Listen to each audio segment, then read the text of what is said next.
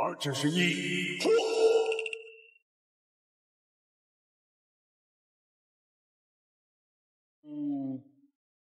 白棋，你输了，胜负已分。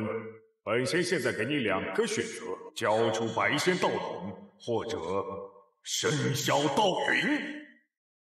你们谁有破局之法？本局棋天下无仙，更无人可解，已完了。那可未必。东方星闪烁，这是凡间出了一名棋圣。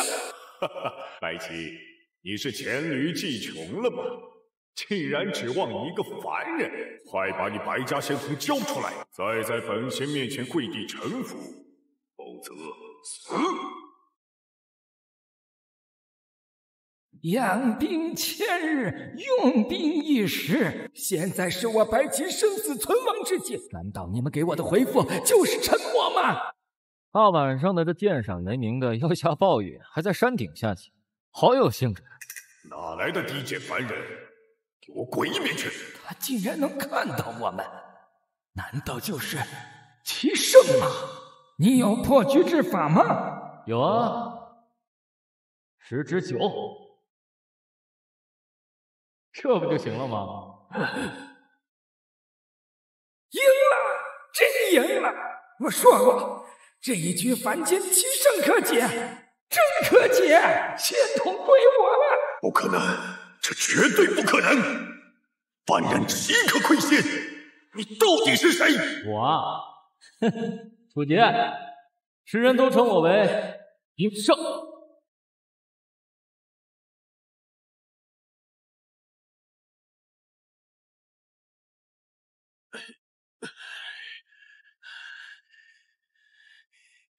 燕儿，此次上山拜访黑白棋仙，就希望他能帮助我们找到传说中的棋圣，方可救我吴家于水火呀。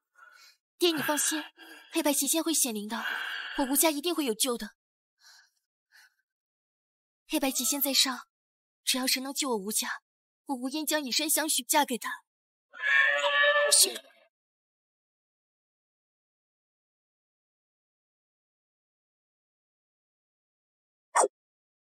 这个人到底是谁？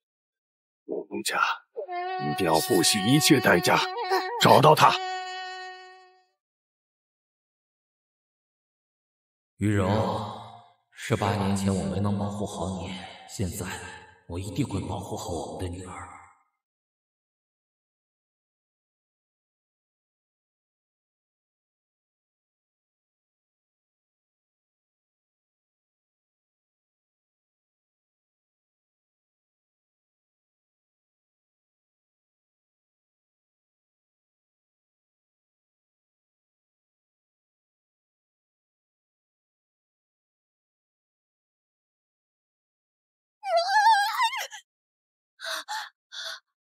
小五，都是棋王了，能不能稳重点儿？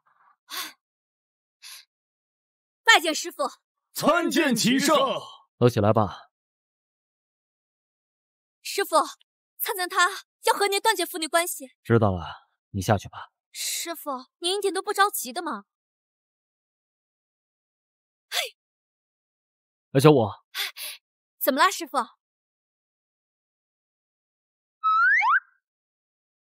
给我点钱啊！没有。没有就没有，吼我干嘛？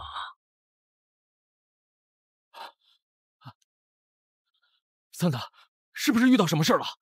你赶快说，爸帮你。爸，你个臭捡垃圾的，你拿什么帮我家灿灿呢？18年前你害我女儿还不够吗？啊，现在又想来害我的外孙女，滚！你给我滚！我刘家不欢迎你。妈，你个臭捡破烂的，也配叫我妈？18年了，思进取，好逸恶劳，嗜酒如命，玉柔真是瞎了眼了，看上你。现在我告诉你，18年前你不配为人父，而今你更不配为人父。爸，这是我最后一次喊你爸。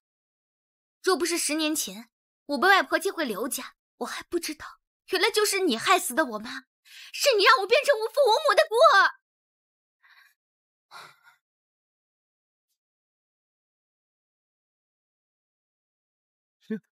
刘灿灿，为什么？为什么？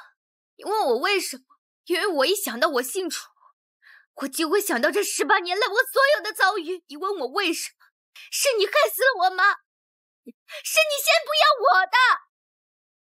我再也不想见到你。馆长，不好了！镇山棋馆的人来踢馆，我们都败了。我知道了。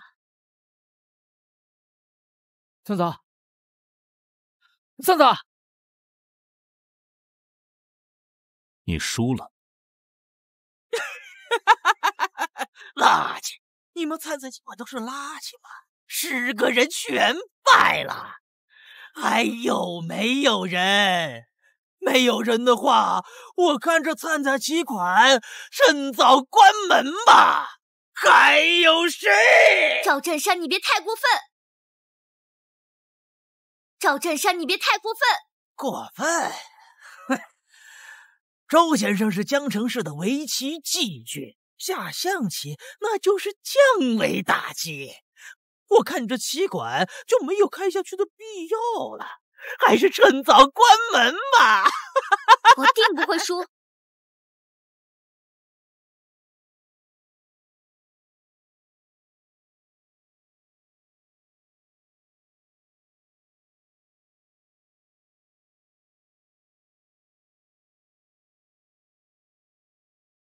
行人指路。8-2平5。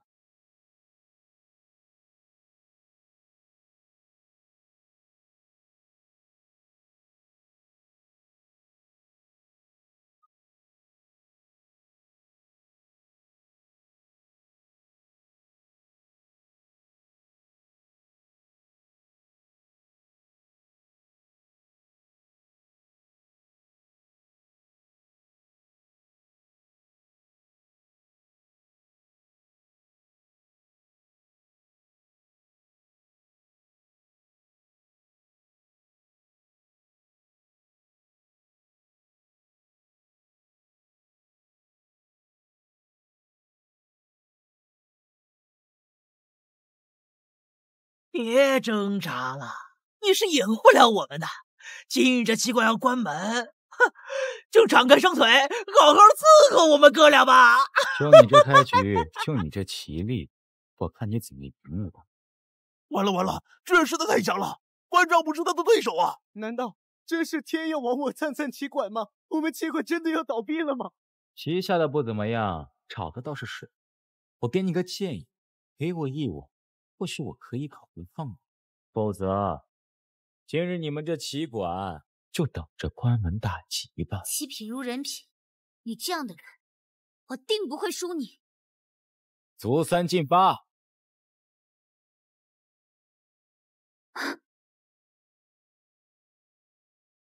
就你这棋力，我看你怎么赢我。只要我再走一步，你就必输无疑。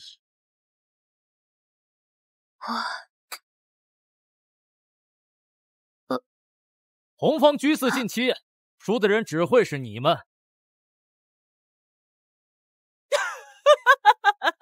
黔驴技穷了吗？刘馆长，竟然找一个臭乞丐来救场！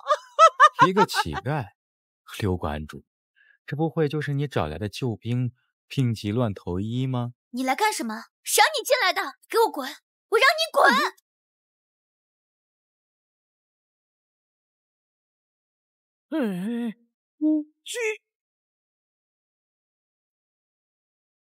输的人只会是你。我再将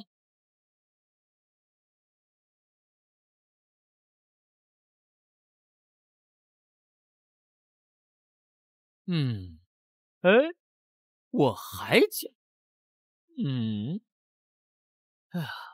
跳马，阁下如何应对啊？上，不错。那这样呢？我再来。可惜呀你，嘿嘿嘿。绝杀！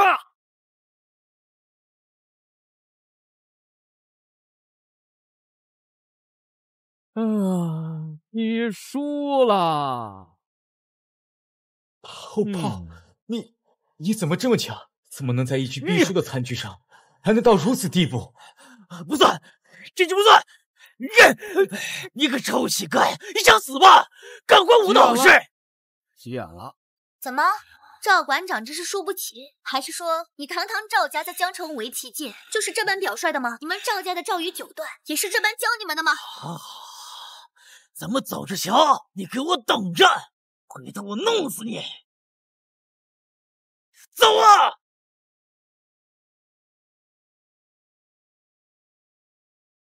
赢了！走啊，走吧！师傅，都已经18年过去了，还是忘不了他，还是难以释怀吗？如今这全天下的人都在寻找您的下落，还有这次的世运赛，虽然我是大夏棋王，但胜算极低。师傅，弟子求您出山。我怎么能忘了你师娘呀？小五，赵镇山欺负灿灿，你帮帮他。还有，明日雨柔谈判60大寿，帮我替雨柔备份礼。哎，小五，你吃饭没有？我已经吃过了。那我就吃了啊。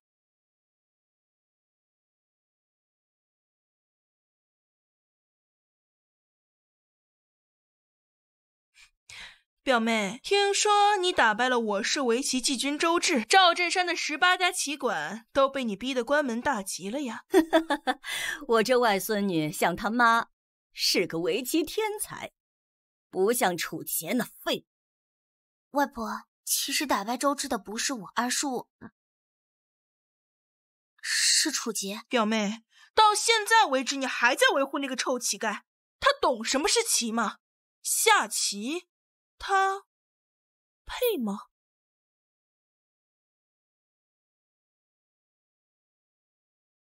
狗东西，谁让你进来的？没看见吗？楚杰与狗不得入内。我来替雨柔给妈送礼，送完我就走。妈，你也配叫奶奶一声妈？至于送礼，你一个臭捡垃圾的能送什么好东西？就别拿出来丢人现眼了。这是典藏珍品白玉器，可以与国旗相称，它的价值无法估量，远非你能想象的。听听，还是国旗呢？臭乞丐，我刘家虽然比不上围棋世家，但在棋坛也算是个大家族。你真当在座的各位都是傻子吗？丢人现眼！楚杰，今夜我不想与你动怒，刘家不欢迎你，自己滚吧，别在这给我丢人！好，站住！我刘家是被你这种破乞丐想来就来，想走就走吗？奶奶，与此人在同一族谱，我深以为耻。没错，奶奶，这种臭乞丐也配在我刘家族谱上。我提议将此人逐出族谱。逐出族谱！逐出族谱！逐出族谱！是我和雨柔仅存的关系，当真这么绝情？就你！配与我女儿有一点关系。诸位，本来家丑不可外扬，但今日老太婆我豁出去这张老脸了。18年前，为了我女儿，我让你赎追我刘家，而你却引来仇家，害死我女儿，此罪你认不认？18年来，你不思进取，好逸恶劳，嗜酒如命，对灿灿不管不顾，此罪你认不认？是你害死了我女儿，是你让我刘家落寞至今，这罪你认不认？这一桩桩罪责，你还配再与我女儿有任何关系吗？你还配再留在我刘家族谱上吗？来人，取族谱，出名！出名！出名！出名！出名！出名！出名！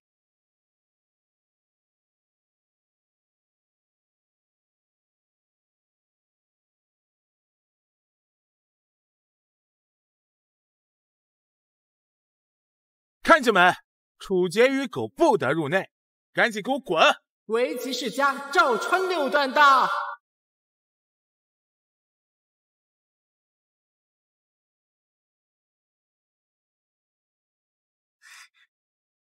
赵川六段，什么风把您给吹来了呀？您能来给我奶奶祝寿，真是让我们刘家蓬荜生辉呢。祝寿，就他也配啊！你就是刘灿灿，是你仗势欺人，逼迫我表弟的棋馆关门，就是你扬言我赵川就是个垃圾，打败我轻而易举。我没有，就他表哥，还有这臭乞丐对你出言不逊，他还说整个赵家的围棋界都是垃圾。好啊好啊，你们刘家当真是好大的威风！来，让我看看你们刘家的实力。若是赢了我，此事就这么算了；若是输了，等着被其他封杀吧。误会呀，赵川六段，这一定是误会。我们这些曹人怎么可能是您的对手啊？这废物只是我刘家的一个弃婿，刚刚已经被我逐出族谱了。这个废物，你竟然敢得罪赵川六段，还不赶紧跪下道歉！跪下！跪下！跪下！跪下！跪下！远远不够。如我赵家，我要他10指；还有你，我要让你亲眼看着这个男人生不如死。至于刘家，下还是不下？不下等于认输，一样封杀。奶奶，赵川可是6段，是江城的围棋冠军，咱们谁都不是他的对手呀！哎呀，作孽呀！真是天要亡我刘家嘛！你个狗东西，害了我女儿还不够，现在还要来害我刘家吗？外婆，是他先来仗势欺人踢馆的。仗势欺人又如何？踢馆又如何？不服，赢我呀！如我可以，其刘家也尚可接受，但如我女儿，我不许。跪下，断指，封杀，小小的赵家，小小的6段，口气倒是不小，只可惜你一件事也办不到。这棋我跟你下。你一个臭要饭，就你也配？你们刘家是没人了吗？臭乞丐，怎么哪里都有你啊？赶紧给我滚蛋啊！否则我让你在江城连饭都要不起！狗东西，你算是个什么玩意儿啊？你也配代表我刘家？你居然敢打我！没大没小的东西，父母不会管教你，我替他们管教你。是，我是愧对玉柔，忍你们情理之中，但而今你们如此绝情，那从今开始，我和你们刘家就再无干系。希望日后你们别后悔。你算个什么东西，也配让我们后悔？好，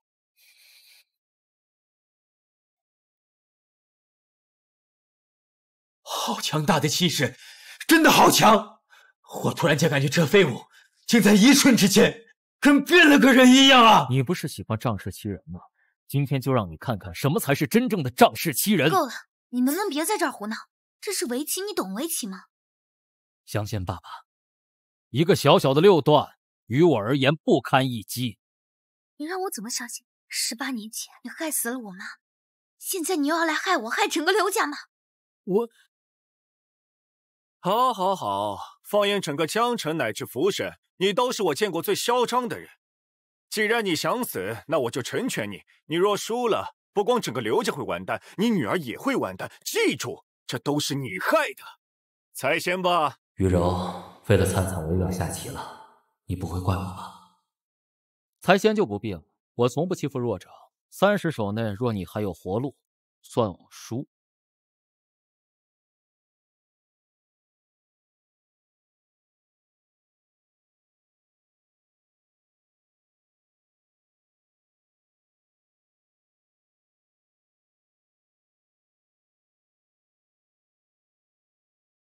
天哪，他什么意思啊？面对赵川6段，他想盲下，不知死活，还盲下，还30手内必赢。我倒要看看今天这棋你怎么下。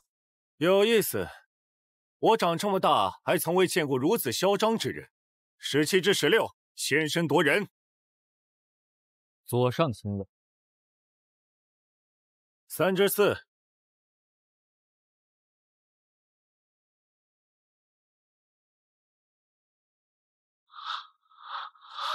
这下的是什么玩意儿？才下到第13手就已经快输了。废物就是废物！废物，赶紧站起来吧！你不会下围棋装什么呀？你这是要连累我刘家吗？赵公子，此人已经被我们逐出族谱了，可代表不了我们刘家。落子无悔，现在想反悔，晚了。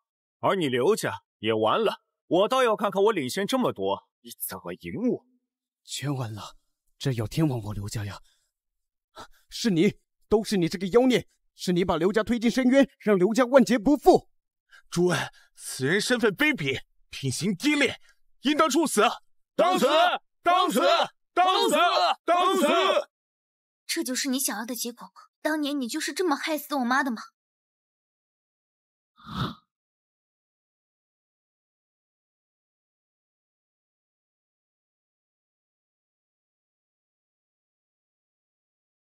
小心！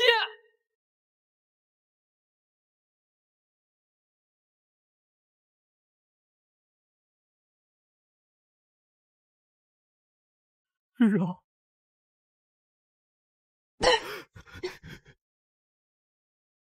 玉柔，玉柔，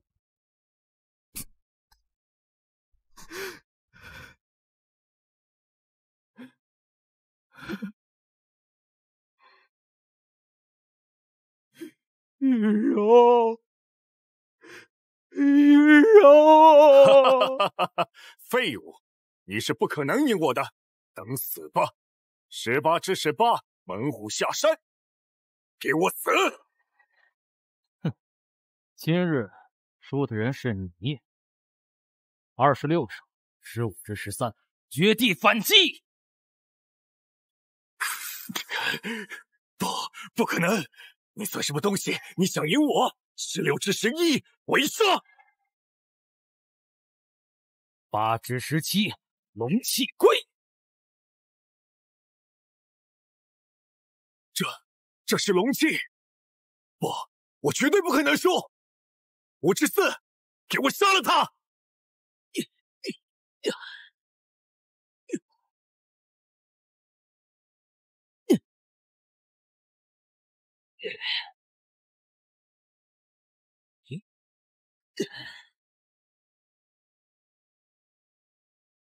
这一世没有人可以欺负我女儿。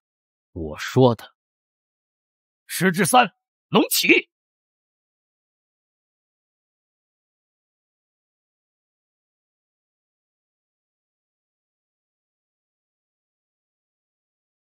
你输了。这臭乞丐居然真的赢了！刘月，30手内能赢得职业6段是什么样的水平？职业9段的高手恐怕也做不到。你先前不是断定我必输无疑吗？不可能，你就是一个臭捡垃圾的老东西，怎么可能赢得了赵川6段？对，你一定是作弊！什么盲下，简直就是装神弄鬼！愚昧至极！你可服气？不可能！我最后一手都还没喊出声，你怎么知道我肯定下那儿？这很难吗？从第5手开始，我就推演出了这一切。这是棋圣失传的3大绝技之一——白龙围杀！啊，不可能啊！这生女怎么可能不施展白龙围杀呀？你是不是看错了？传说中的白龙围杀，就算是棋圣的徒弟，当今大夏的棋王吴婉彤也只是学了点皮毛。蒙的，你一定是蒙的。对，蒙的。这些重要吗？1分钟。什么意思？1分钟向我女儿道歉，否则后果自负。侥幸赢了一局，你是飘了是吧？赵川6段可是围棋世家赵家的幼子，你居然敢让他给你道歉？赵川6段，此人与我毫无关系，他早已被我们家族除名了，还请不要牵连到我刘家。无关？啊？虽然之前是我刘家的赘婿，但是他把我小姑害死了，所以此人与我刘家毫无关系。表妹，你还不说句话吗？还不和这个老东西划清界限吗？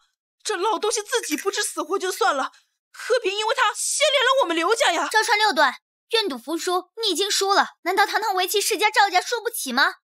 我今天是输了，被这老东西侥幸赢了一把，我可以放过你们刘家，但是明天呢？后天呢？他能一直侥幸赢下去吗？刘灿灿，你听到了没有？你难道真的要因为这个老不死的毁了我刘家的围棋之路吗？可是他刚刚救了我们。够了，刘灿灿，你忘了你母亲是怎么死的了吗？是他害死了你母亲。你想护他，想护你们刘家，我可以给你这个机会。今天晚上去这儿洗干净了等我，让我玩高兴了。你敢打我！1分钟结束。你敢打我！完了，你连赵川6段都敢打，你是疯了吗？到底要干什么？你还嫌不够乱吗？灿灿，你放心，有爸在，谁也不敢动。你一辈子碌碌无为就算了，你在逞什么英雄？你到底为什么？我已经跟你没有任何关系了，你为什么？走，快走啊！我让你滚！想跑？晚了！今日不仅你完了，你们刘家全完了。只要我赵家在江城一日不倒，你们刘家在围棋界将再无立足之地。当真要仗势欺人？仗势欺人又如何？我就是要仗势欺人。今天谁来也救不了你，谁来也救不了你们刘家。我现在就给我爸打电话，电话一接通，你们就完了。完了，这下全都完了，都是因为你这个老不死的，都怪你了。仗势欺人，很好，把你能叫的人都叫过来，赵月叫过来。你们今天要是能赢我一子，算我输。你什么意思？你不是要仗势欺人吗？好，今天就让你看看什么才叫真正的仗势欺人。我今天就要让你们赵家一败涂地。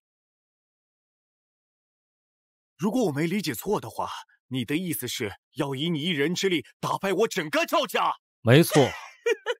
你算什么东西？你知不知道我们赵家在围棋界的地位？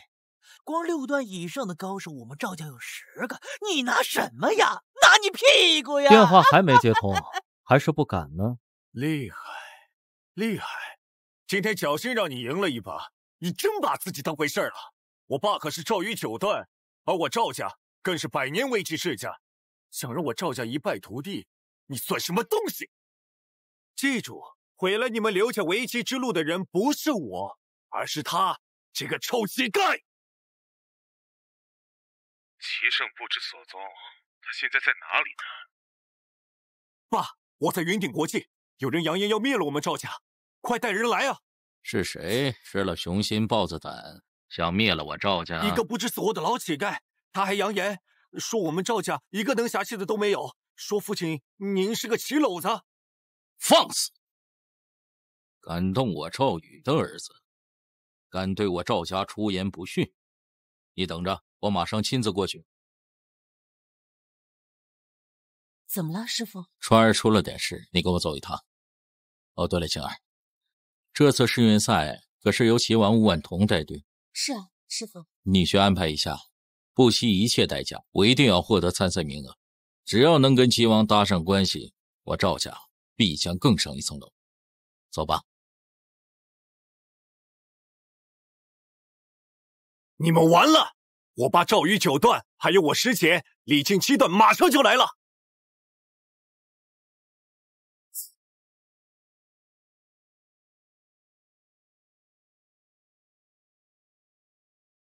赵川6段，你看他早就从我家族出名了。一会儿赵于9段来了，请您跟我们解释一下，不要牵连我们刘家呀，他跟我们家一点关系都没有了。混账！你是个什么东西？还敢惹怒赵公子？赶紧给他下跪！下跪？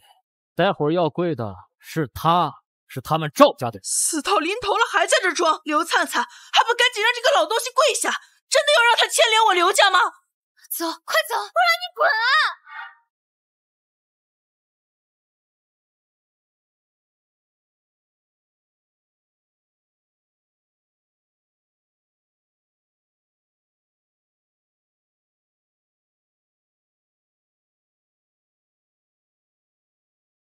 想滚？晚了！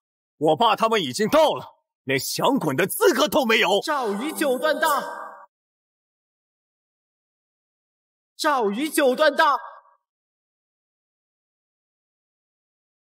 老东西，你不是很狂吗？你现在再给我狂一个呀！是谁敢动我师弟？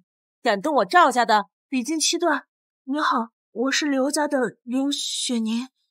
你认识我？上次在府省的围棋协会上，有幸在宣讲台上领略过您的风采，我们刘家都很喜欢您。别来套近乎，是谁欺负我师弟？滚出来！就是他，这个桥洞底下捡垃圾的老东西，他跟我们刘家一点关系都没有。你觉得立刻撇清关系就能自保吗？不跟你撇清关系，难道跟你等死吗？你要是识相的话，就赶紧跪下，否则今天让你躺着出这个门。我说了，待会儿跪下的只能是他们赵家的人。好大的口气！我倒要看看你有几斤几两重，竟然如此出言不逊。李金七段，事情不是这样的，是他先来踢馆，然后再找赵川六段来报复，可是赵川六段输了。好了，灿灿，别说了。楚杰，小小的七段，好大的口气！你太弱了，不配与我一战。赵宇呢，还不滚出来受死！你疯了吗？你知道自己在说什么吗？臭要饭的，就你也配叫我爸出来受死？我看你是不知死活！怎么不敢？难道堂堂赵宇九段不敢出来应战？放肆！你可知你在跟谁说话？我师尊可是即将跟随齐王吴婉彤，代表大夏出战试运会，你这是在自寻死路吗？就他能代表我大夏出战，难道我泱泱大夏真的没人吗？看来你自视甚高啊，想要挑战我，怕是你还没有这个资格。不过我这个人一向大方，只要你赢了我徒儿，我就给你一个挑战我的机会。不过你要是输了，你们刘家将会被围棋界除名，而你女儿也要为你陪葬。不，赵宇九段，他只是一个被我们家扔出去的垃圾，他根本不配代表我们刘家。他不配，那你来啊！完了，全完了！难道我刘家真的没救了吗？都怪这老不死的东西！你个不知天高地厚的东西！当年你就是因为下棋害死了我女儿，难道现在你还要因为下棋害死灿灿吗？我错了吗？七哥，你没错，不用想着替我报仇了。照顾好我们的灿灿，他已经没有妈妈了，不能再没有爸爸。杰哥，照顾好灿灿。雨柔，照顾好灿灿。女儿是我活下去的唯一理由。雨柔，你说的对，下棋并没有对错。你放心，有我在，谁都不能动我们女儿。你要资格，好，我就给你资格。不过你太弱了，你们三个一起上，若能赢我一子，算我输。不知天高地厚的老东西，竟敢在这口出狂言！你可知道站在我师姐后面的两个人是谁吗？这两位是江城的围棋天才，赵青六段、赵穆六段，他们将来都是赵家围棋的未来，你有什么资格跟他们挑战呢？啊，赵青、赵穆居然是这两个天才，他们可是斩获了去年围棋青年杯的冠亚军啊！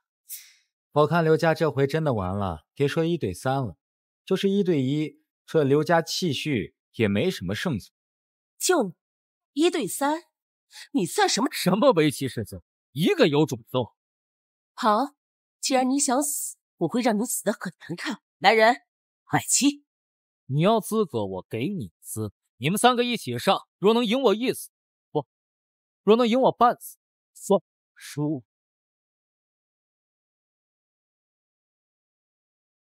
灿灿，帮我落死。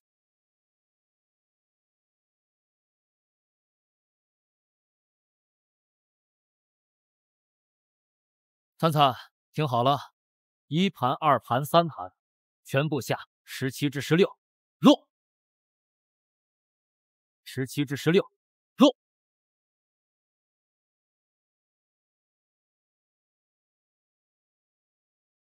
这怎么可能？这个老东西1对3怎么还能表现得如此轻松？哼，故弄玄虚罢了。那3位可是我们府省围棋界的顶尖高手，那老家伙就是在强撑的。你看他3盘都已经落入下风了，今日他必输无疑。没错，这种局面只有失传多年的白龙围杀才能力挽狂澜，但他绝不可能会施展白龙围杀。1盘14之7，落。2盘11之5，扩。3盘3至13，提。玉柔，是你吗？真的是你吗？杰哥，我一直都在，现在让我们一起守护我们的女儿吧。可笑，已落入必死之地，还选择忙下，故弄玄虚。我看是自知无能为力，给自己找台阶下了。1对3，不自量力的家伙，我看你今日怎么死！如今你已落入必死之地，有本事再给老子赢一个！哈哈哈哈！一盘4之9，绝地反击。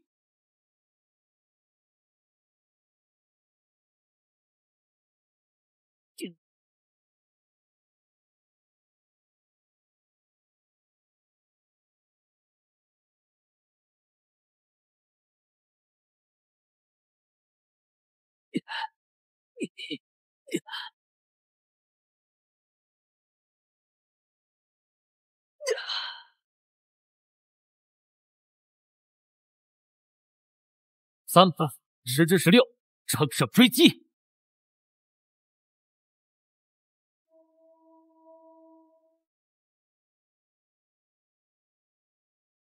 至于2盘10之8，一击必杀。一击必杀，龙起。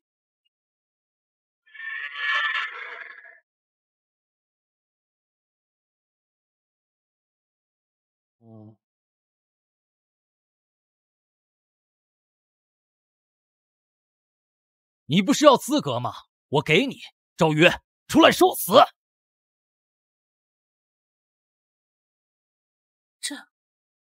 这不可能，这是白龙围杀？不可能，他怎么可能会白龙围杀？一定是蒙的。可是他方才真的又施展出了白龙围杀了，一次是侥幸，2次、3次、4次呢？不可能都是侥幸吧？对啊，那就是说他真的会传说中的白龙围杀。天哪，这就是传说中的白龙围杀呀！赵宇，还不滚出来受死！你太弱了，不配和我说话。这就是你们围棋世家赵家，一群无胆鼠辈。大胆！我赵家乃是传承数百年的围棋世家，岂容你这个老东西如此叫嚣？传承数百年？啊，就这？楚杰是吧？我承认你倒是有几分天赋，但过刚一折，这大夏围棋界是留你不得了。诸位，今日我以赵家家主、5省围棋协会理事的身份下达通告，昭告全省围棋界将彻底封杀此人。此人身份卑贱，品行低劣，不配下棋。我李靖5省围棋协会员，同意赵理事的决定，封杀此人，封杀刘家。诸位可有意见？我看谁敢有意见啊！我看谁敢有意见啊！会长，什么风把您给吹来了福省围棋界除了一个败类，我还能不来？你们刘家好威风！我以福省围棋界协会会长身份宣布封杀刘家。你一个福省协会会长，有什么资格，有什么权利封杀刘家？废物！这世界就是这样，弱肉强食。你一个捡破烂的垃圾，我赵家是你能够招惹得起的吗？记住，你们刘家就是因为你的软弱，你的身份低微才被封杀的。要么我给你们一次机会，跪下恳求得到赵兄的原谅，我可以考虑放你们刘家一马。听见了吗？还不赶紧给赵宇九段跪下！我跟你说话呢，你赶紧跪下！这是拯救我们刘家唯一的办法了！赶紧跪下！你还不能跪。李会长，此事因我而起，我愿退出刘家，退出围棋界。希望你大人不计小人过，放刘家一马。灿灿，你在说什么？难道你忘了这畜生他是怎么害死母亲的吗？外婆，我没忘，我这辈子都不会忘。是他害死了我妈，是他让我这18年都活在阴霾当中。但昨日他救了我，今日更救了刘家。做人可以狠，但不能没有良心。你现在就离开江城，此事我一人担着。你走，我让你走啊！你滚啊！好一个父女情深，但我告诉你，我赵家可是100年围棋世家，在整个江城能让你们生不如死，就算离开江城，也能整死你们。这就是你想要的结果？你滚！我让你滚，你听不懂吗，楚杰？你不是很狂吗？你不是嚣张吗？再给我狂啊！我今天不光要毁了你，还要当着你的面玩你的女儿。你不是想护着她吗？想救你们刘家是吧？把衣服给我脱了，脱光你的衣服！哈哈哈哈哈哈！继续脱呀！脱！老东西，你干什么？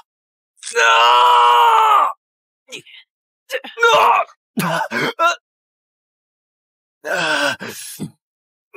如我可以，但不能动我女儿。我说的。动了又如何？你现在是不是不甘？你现在是不是很愤怒啊？我就喜欢你们看我不爽又拿我没办法的样子。一个小小的协会会长，以为可以一手遮天吗？浮生围棋界我最大，你说我可不可以一手遮天呢？你说我能不能仗势欺人呢？1分钟，你是想说1分钟后就有人来制裁我，有身份比我高者来对我仗势欺人？你还真是不见棺材不落泪。这样吧，我现在就让你见识见识什么叫做绝望。喂，还不表态？还不表态？此人地位卑贱，品行低劣，福省林家愿与赵家一起封杀此人，封杀刘家，分断林家与刘家的一切业务合作。福省徐家愿同赵家一起封杀此人，封杀刘家，封杀与刘家一切业务合作。我福省孙家愿与赵家一起封杀此人，封杀刘家，封杀与刘家一切业务合作。封杀此人，封杀刘家，封断与刘家的一切业务合作。老东西，都是因为你，江城的围棋世家垄断了和我刘家的一切合作，这下我刘家在围棋界还是难以立足了，在江城还是也无法生存了。楚杰呀，楚杰，你真是个天煞孤星，害了我女儿还不够，现在还要将我刘家拖入万丈深渊吗？无助嘛，绝望嘛，记住，这就是身份的区别。垃圾就该待在垃圾堆里。你想死？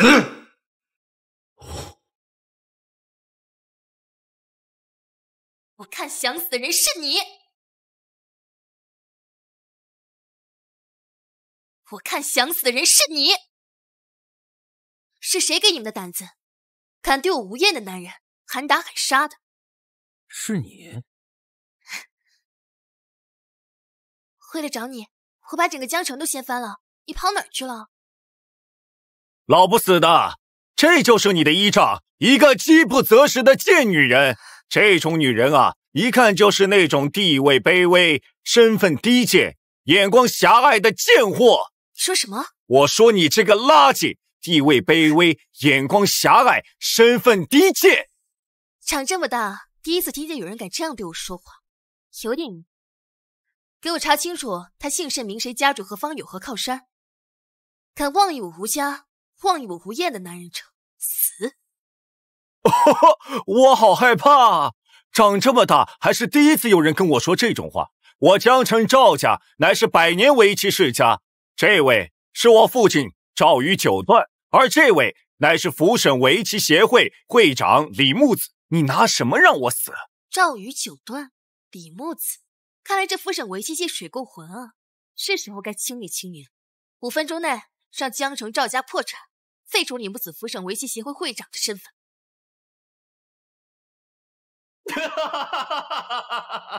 我赵家经营100年，你凭什么让我们破产？女人嘛，头发长见识短，想凭一句话就废掉我会长的身份，你以为你谁呀？围棋大家族上进吴家的人吗？你怎知我不是？哼，笑话！上进吴家乃是传承1000年前的围棋大家族，怎能可能看上这个被刘家扫地出门、沦落为乞丐的男人呢？你们刘家可真是无知啊！放着如此大事不供着，还要扫地出门，简直愚不可及。你们不要的男人，我要你们不共的大神，我吴家共。大神？他这个老不死的，你把他当大神？你敢打我？敢妄议楚先生，打你我算是轻的，再敢胡言，小心我废了你。还有3分钟，让赵家破产，废除李会长，你算什么东西？江城林家不信，我江城徐家也不信，愿与赵家，愿与李会长共进退。我江城孙家愿与赵家，愿与李会长共同进退。既然如此，那就3家一起收了吧。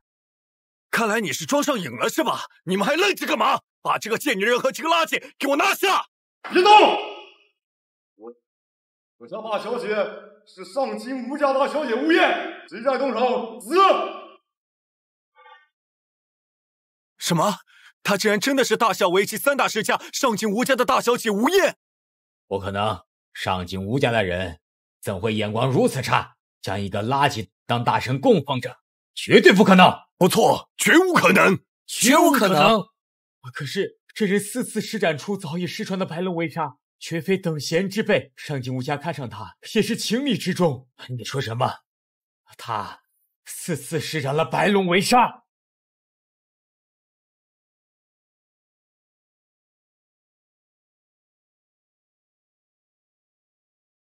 林总，不好了，集团遭受不明剧情，情况危机，马上就要破产了。你说什么？不好了，集团破产了！什么？集团破产了？老板，不好了，赵氏集团刚刚破产了！什么？我赵家传承100年，数百亿的家产就这样破产了？有何不可能？冒犯了楚先生，我吴家让尔等破产，有何不可能？还有谁敢对我吴燕的男人不敬的吗？上京吴家，你真的是上京吴家的大小姐？这垃圾竟然攀上了上京吴家！你错了，是我吴燕高攀了楚先生，他就是即将代表我吴家参加此次全国大赛的人，是我吴燕的男人。来人，送礼！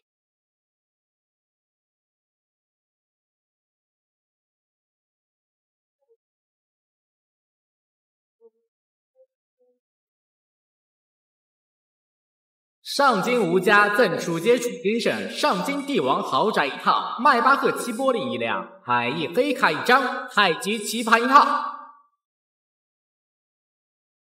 感谢楚先生救命之恩，这些微不足道的礼物，全当小女子一些心意，还望楚先生莫要嫌弃。不知楚先生您可愿娶我？娶你？没错，娶我。我上京吴家有钱有势，我吴燕要相貌有相貌，要身材有身材，还奇术一流，有容乃大。不知楚先生您可愿娶？哼，真是没想到呀，这个老东西居然还是个吃软饭的料，居然能爬上上京吴小姐的床，真是丢人！吃软饭？不可能，他不过是一个臭乞丐，怎么可能吃得上上京吴家的软饭？林木子，你好大的胆子，连上京吴家都敢欺负！即刻起，你的会长职务没了，你完蛋了！完了，全完了！赵宇，你可真把我害惨了！这可是白龙围杀，你怎么不早跟我说？他会使白龙围杀？不可能，绝对不可能！他果然会白龙围杀，不愧是我吴燕的男人。你们竟然敢对楚先生不敬，对楚先生不敬，便是对我吴燕不敬，便是对上京吴家不敬。楚先生，请上座。哼，头桌首座，我一个被府省围棋众名流世家封杀的乞丐，有资格坐。你们竟然敢封杀楚先生，好大的胆子！楚先生，请您上座。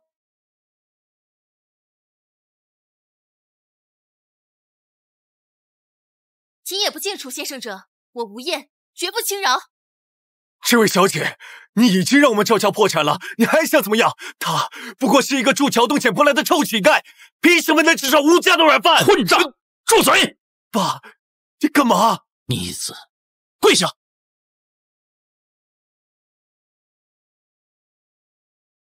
爸，别叫我爸，我没有你这个儿子。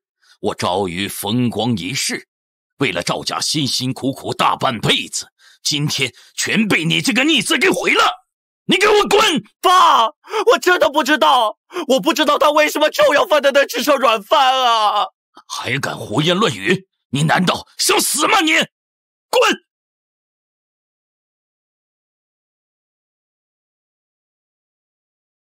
吴大小姐，是我有眼无珠，冒犯了你，冒犯了吴家，我赵家破绽，我认栽了，还请您不要再进一处处罚吧。他的死活，赵家的死活，全凭我夫君楚先生的心情，懂？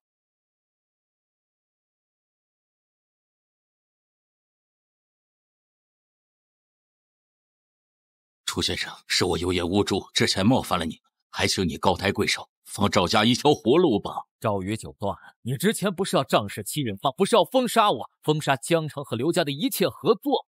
怎么，之前的气势哪儿去了？楚先生，是我妄语了，是我有眼无珠，还请你高抬贵手，大人有大量，赵家已经得到了相应的处罚，还请你放我赵家一条活路吧。晚了，我说过，动我女儿者绝不轻饶，赵家之人齐谈封杀。至于他对我女儿有非分之想，此人留不得了。是，听见我夫君说的话了吗？爸，救我！川儿，救我！爸！全完了，完了，完了，全完了，我赵家完了，家破人亡啊！毁了，什么都没了，家破人亡。李木子，这就是你的仗势欺人？你怎么会是白龙围杀？你到底是谁？白龙围杀很难吗？李木子，你身为会长，仗势欺人，德不配位，奇谈封杀。你们呢，还仗势欺人否？还封断江城和刘家的一切合作否？一群见风使舵的窝囊废！18年了，泱泱大夏围棋落寞了。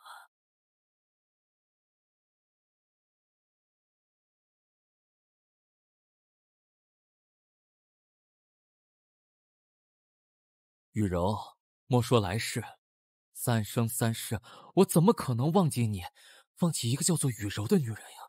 雨柔，你说的对，围棋没有错，我已经失去了你，怎么可能再失去灿灿呢？不要拿你的脏手碰我妈的名字，你个吃软饭的小白脸，你不配！表妹啊，毕竟她现在攀上了吴家，有吴家的庇护。你闭嘴！你在这儿假惺惺的说什么？我需要一个妈妈，我需要一个称职的爸爸，我需要一个完整的家。什么三生三世，什么再也不能失去我，这么恬不知耻的话从你嘴里说出来，我觉得恶心。没错，你明明有这么高的棋力，如果真的觉得愧对我小姑，那你为什么不带我刘家走上围棋巅峰呢？我曾说过，要带刘家走向巅峰，是你们不信，将我扫地出门。我曾说过，要给灿灿一个登峰造极的机会，是你们不信，从我身边抢走。曾说过，我愧对雨柔，愿意做您的亲儿子，是你不信，将我逐出族谱，断了我和雨柔的唯一关系。你哪来的脸质问我？哪来的脸？我怎知你棋力如此精湛呢？你说我大有作为，这18年来，刘家是不是遇到问题都会收到一封信，问题便迎刃而解？18年来，刘灿灿的生活费、学费是不是都是从这封信来的？18年来，是不是我暗中一直在守护着灿灿？你说什么？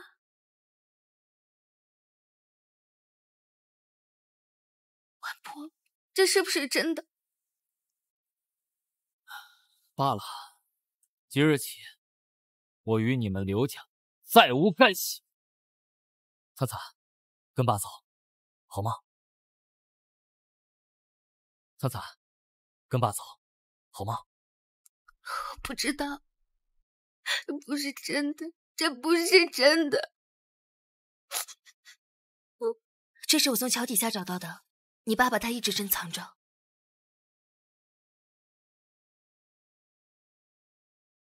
2024年9月1日，雨柔，我们灿灿去上幼儿园了，他很听话。2031年9月18日，雨柔，灿灿被妈抢走了，我不知道该怎么办。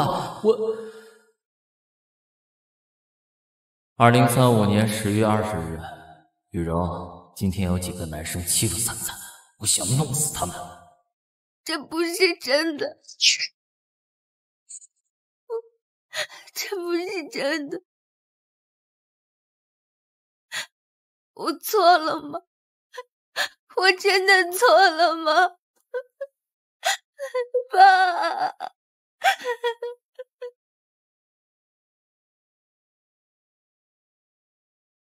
，18年了，你终于还是来了，我的好姐姐。属于你的荣誉我要，属于你的男人我也要。哼，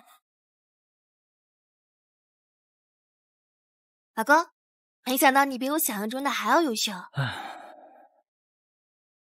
谈谈吧。可以啊，人家找你找了好久啊，你想怎么谈？不如咱们深入了解一下。怎么个深入了解呀？你想怎么深入了解？我从心理到身体全都已经准备好了。哦，是这样啊。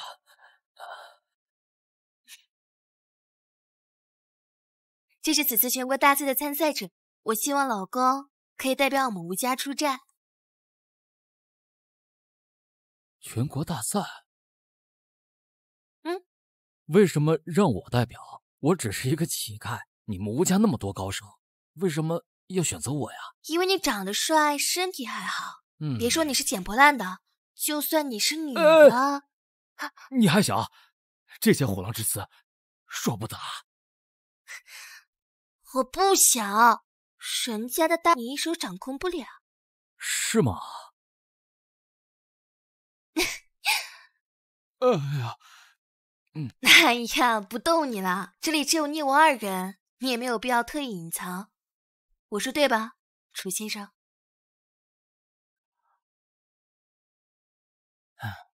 好吧，既然被你发现了，我也不装了。对，我就是传说中的棋圣，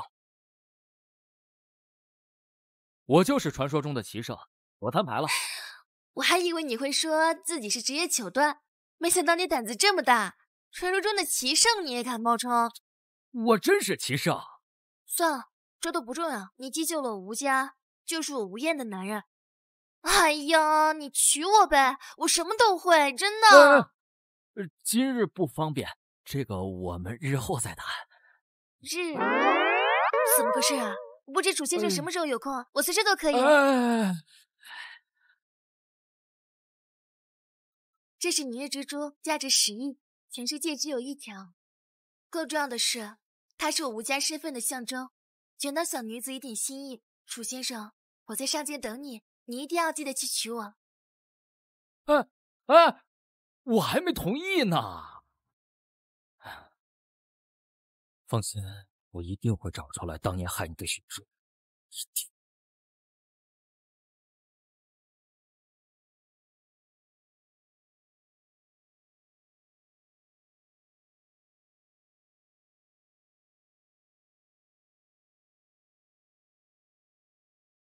5万头，恭迎棋圣归来。换了一身行头而已啊，这就咱们2个，起来吧。师尊，你整整藏风了18年，师徒儿无能，让我大夏的围棋被高丽扶桑欺压了18年。是整个大夏都盼望着你的归来，盼望着我们的棋圣归来。好了，我的身份现在还不是我。是。藏风18年，倒也是时候该放下了。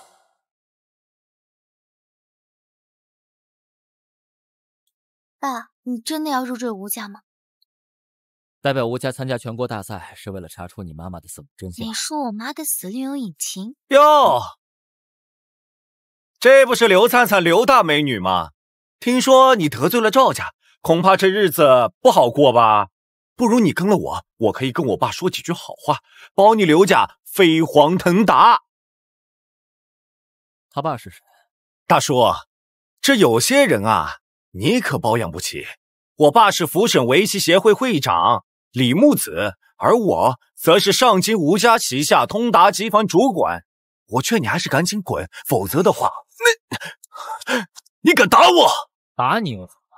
你能奈我何？再对他出言不逊，小心我弄死。弄死我？哼，我爸可是李木子，你拿什么弄死我？木子很牛吗？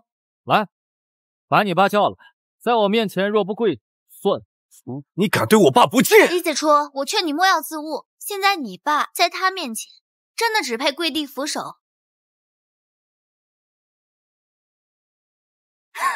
灿灿啊灿灿，这种话你也敢说？若是让我爸知道，你刘家将面临无法承受的下场。难不成他还能再封杀我一次？封杀？看来你也下围棋啊！既然如此，还敢得罪我，你真是不知死活啊！我说了，有种叫人，不然就滚！什么胆子，也敢在我面前叫嚣？老东西，既然你这么想死，那我成全你。来呀，这里有人闹事啊！弄你根本无需惊动我吧？现在我给你个机会，跪下，给我磕头道歉，否则打断双腿。就是他一直在纠缠你。就是因为我不答应他，然后他一直让赵真山来我棋馆捣乱。我明白了，这件事交给我。交给你？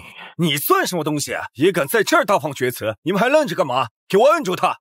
我要打断他的2条狗腿！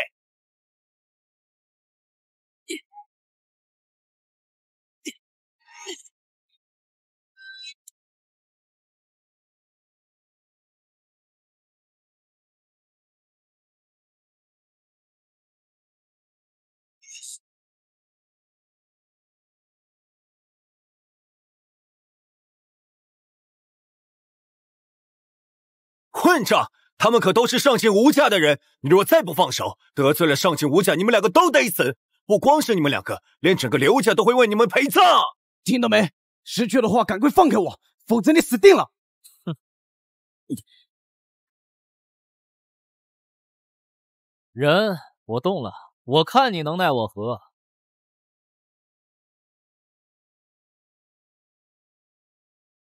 这位是我夫君，吴家未来唯一的继承人，更是此次代表我们吴家参加全国大赛的王牌。我希望你们见到他，如同见到我一样，明白？是。行，那散了吧。你在挑衅我，你在挑衅上京吴家。你能代表得了上京吴家？我是通达集团的主管，你说我能不能代表得了上京吴家？我告诉你，今晚你死定了。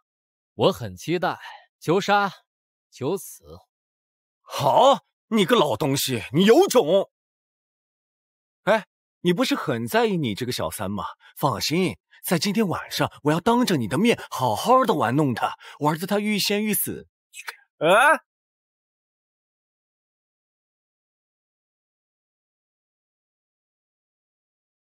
陈哥，我在集团楼下，有人叫板上京吴家。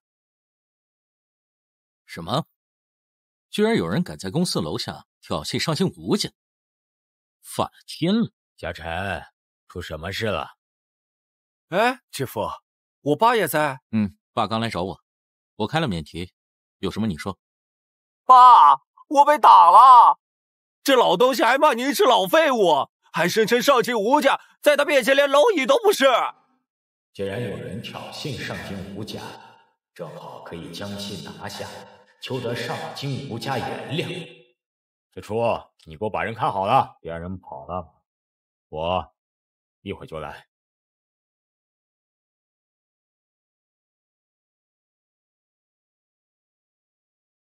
我爸还有我姐夫通达集团的总经理马上就到，你们两个就等死吧。做的。还装呢？我看你要装到什么时候？我劝你啊，还是乖乖的跪下学狗叫，这指不定我心情好呢，还能放你一条生路。记住你说的话。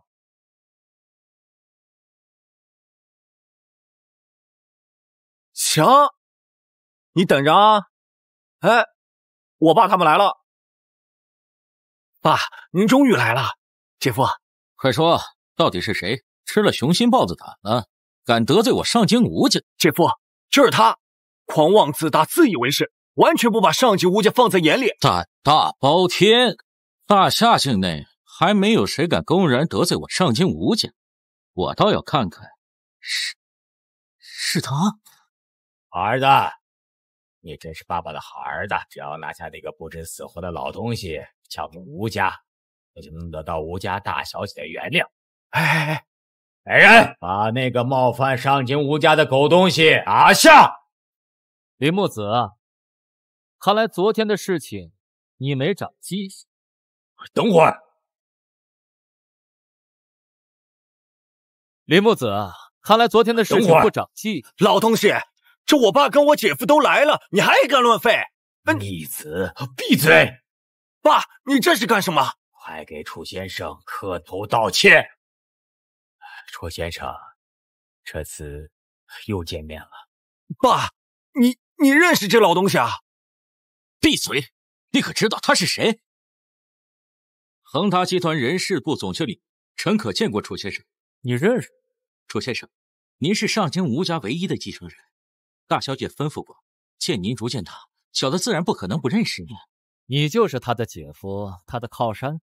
可这位大人说了，我得罪了他，还得罪了您，说要打断我的双腿，还说我活不过今。混账！你怎么敢说这种话的？快把他押上前请罪！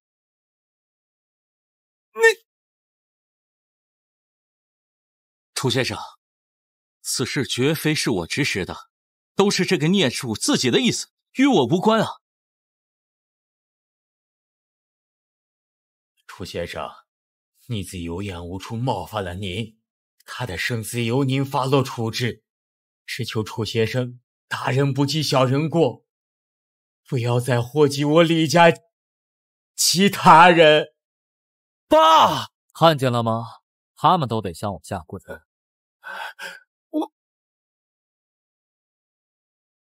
你到底是谁？子，闭嘴！你再多说一个字，我现在就废了你！我还不快滚过去，陪楚先生赔礼道歉。道歉就不必了，但他对我女儿动了歪心思，此人留不了。哎呀，楚先生的女儿也敢动歪心思？即日起，我与李薇离婚，我与你李家再无任何关系。姐夫，你在说什么呀？你在说什么呀？闭嘴！你知不知道你闯了多大的麻烦？离婚，够干净，够狠，但这还远远不够。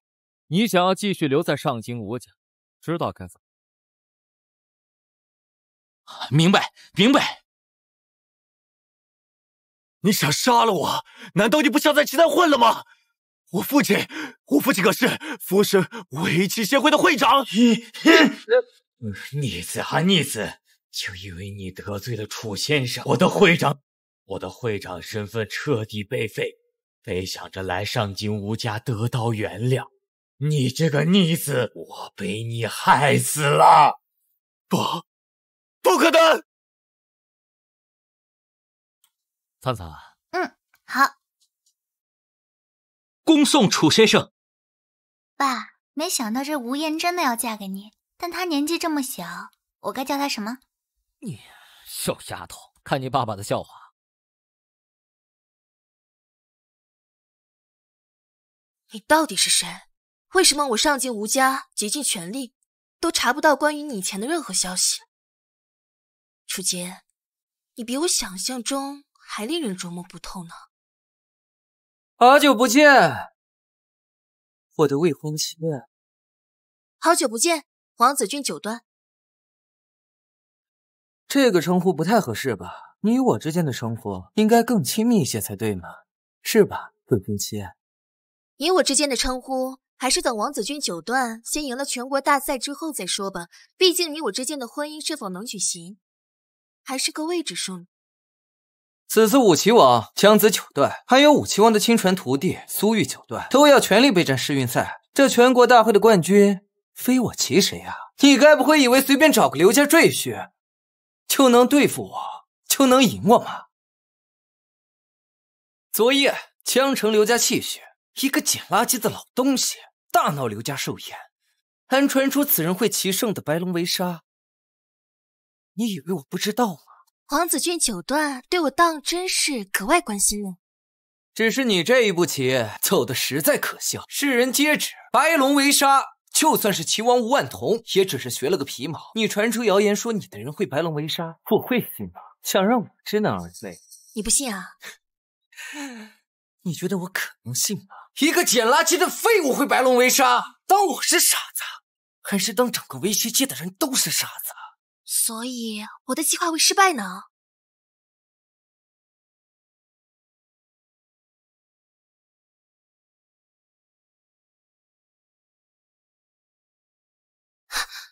？18年前害死自己的妻子，从此以捡垃圾为生，对自己的女儿不闻不问。我亲爱的未婚妻，靠这么一个废物上位来吓唬我，这就是你绞尽脑汁想出来的问题是吗？哈哈，简直是可笑之语啊！记住，你吴家若与我王家，你我之间的婚约，你逃，吴家救不了你，吴彦正救不了你。至于这个姓楚的老东西，更救不了。你就这么缺心？那是当然。现在我乃是大夏第4位棋手，那3位不参加全国大赛，谁能给你吗？还是你们吴家养的那群废物，更或者是这个你垃圾！拿开你的刀脚！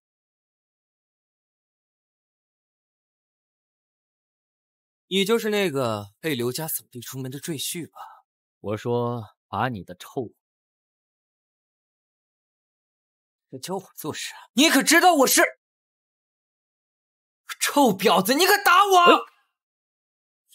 打就打了，难道还得挑日子？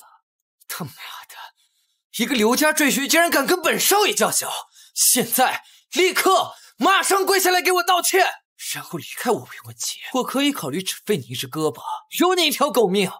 至于他长得倒还是不错，有容人的，今晚陪本少爷玩玩，不然我死。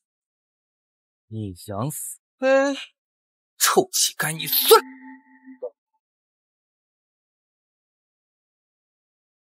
只有弱小的狗才会乱吠。老邪，你想死吗？你我最烦别人用狗等的比喻。你这条胳膊废！你敢！我可是上级王家的大少爷，我爸可是大夏围棋协会常任理事。别动了，活不过今晚！大夏围棋协会常任理事会长，好高的帽子！怎么样，怕了吧？还不赶快把我放开！哼！呀！你死定了，胡彦！你搞清楚自己的身份！你竟敢教唆你属下的狗来咬我！你有为吴家带来灾祸吗？王子君9段，你可别误会，这都是你跟他之间的误会，与我们吴家可没有任何关系。你在这里装无辜是吧？好，既然他不是你的人，早晚弄死他。你刚刚说，否则什么？好大的口气！好大的口气！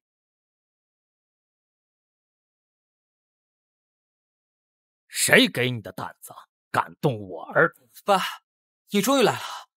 胡家与我王家婚约将至，我今天本来是打算给那个吴彦送礼的，没想到他竟然敢叫这个刘家赘婿来打我。刘家弃婿？不错，就是他，一个被刘家扫地出门，害死自己妻子的废物女婿。还有你，胡彦，你竟然妄想去扶持这个废物，还传出谣言，说这个废物会棋圣的白龙围杀，想让我知难而退，退出全国大赛，简直是可笑。爸，一定要给我出这个恶气，我要他死！还有这个臭婊子，我要让他张开双腿来服侍我。你还敢否则？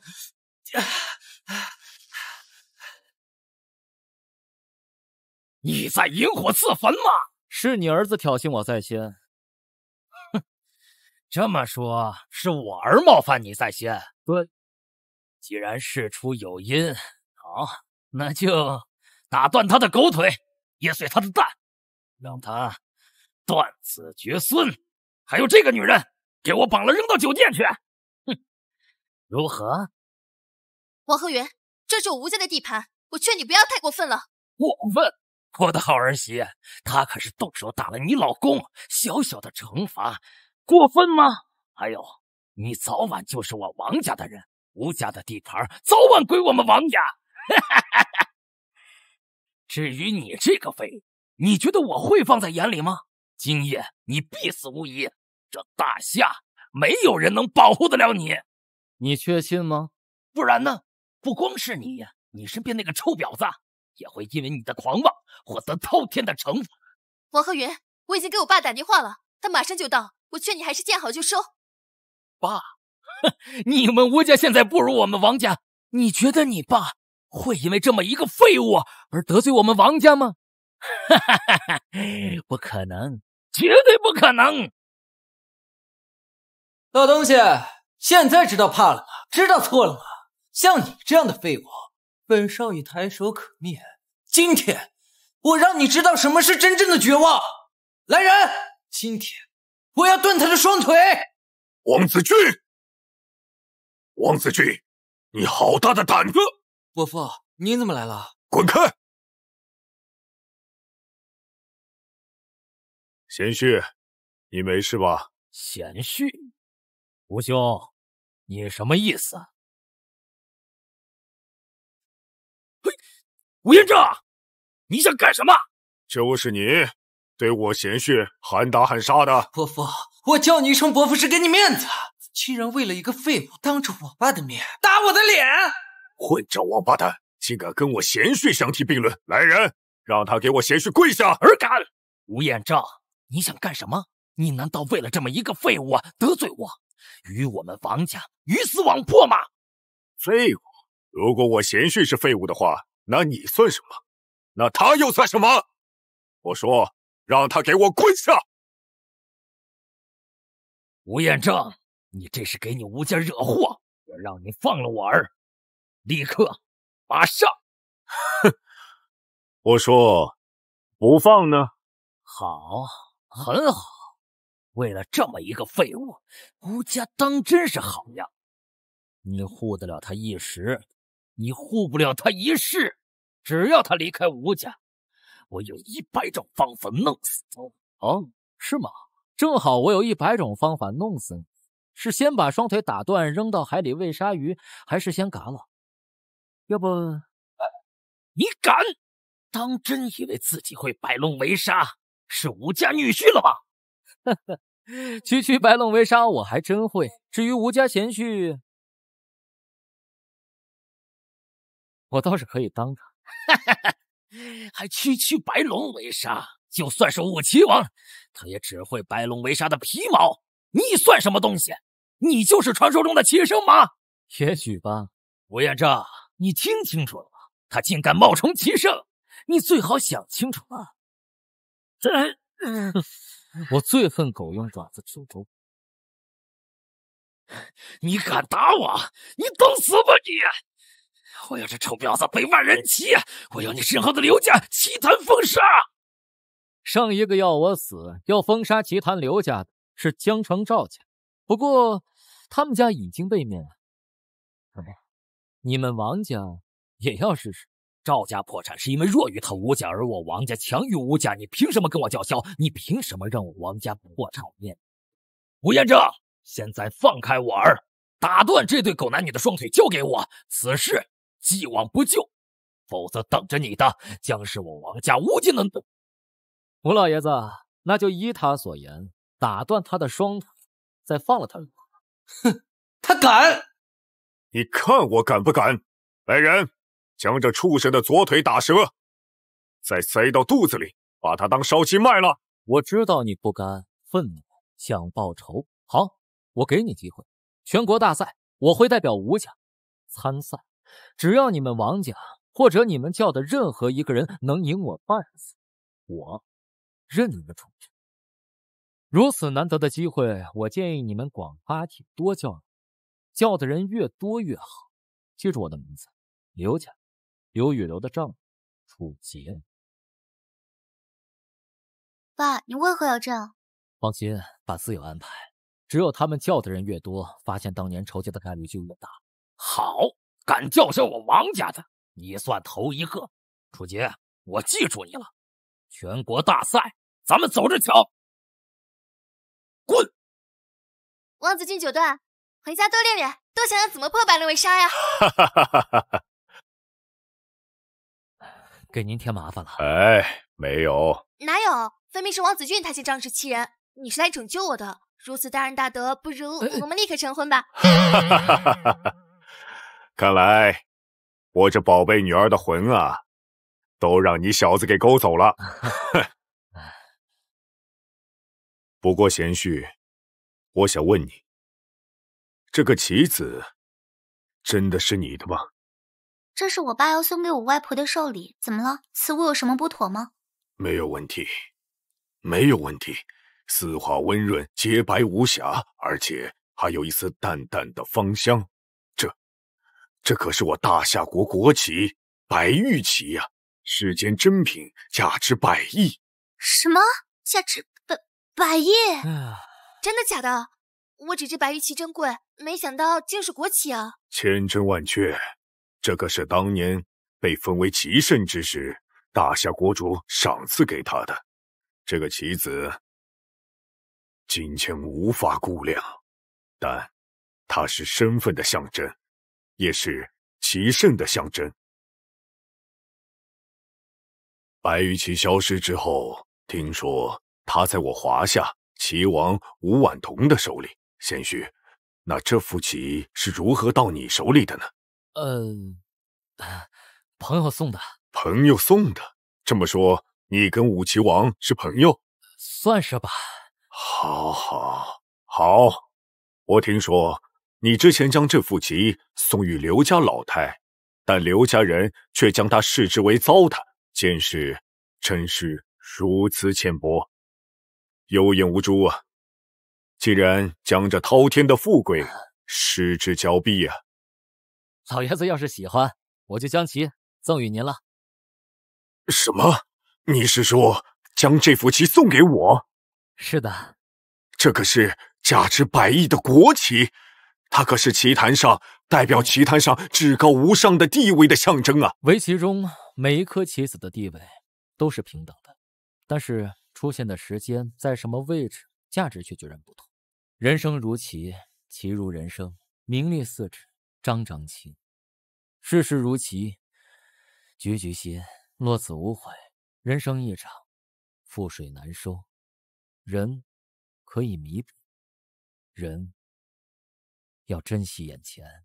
你是棋圣？爸，棋圣？你说他是棋圣？我爸是棋圣啊！对不起，我是一时激动，没有控制好我的情绪。不过你刚刚说的话，棋圣当年也说过啊。你找我来何事？我本来找你是想找你研究一下此次围棋大赛的对手资料，现在看来好像没什么必要了。确实没什么必要，我无敌，他们随意。告辞。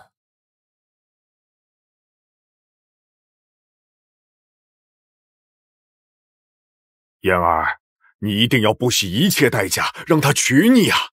我们吴家可要一步登天了。爸，他不过就是认识武棋王而已，何来的一步登天之说？武棋王怎么随意可以将白玉旗赠与他人呢？不要忘了，摆龙围杀，就连武棋王他都不会，而他会，他一定是棋圣。棋圣？你说他是棋圣？对，棋圣消失18年，而我查过，他女儿灿灿今年正好18岁。燕儿，那你今天晚上就把他灌醉了，生米煮成熟饭。对，就这么干，女儿一定能搞定他。奥利给！这样不太好吧？好。要不我试试？对，一定能成功的。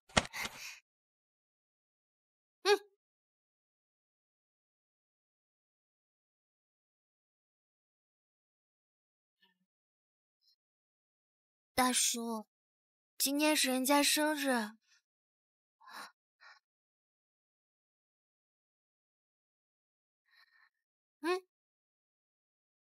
你能陪人家做到天亮吗？啊，做到天亮？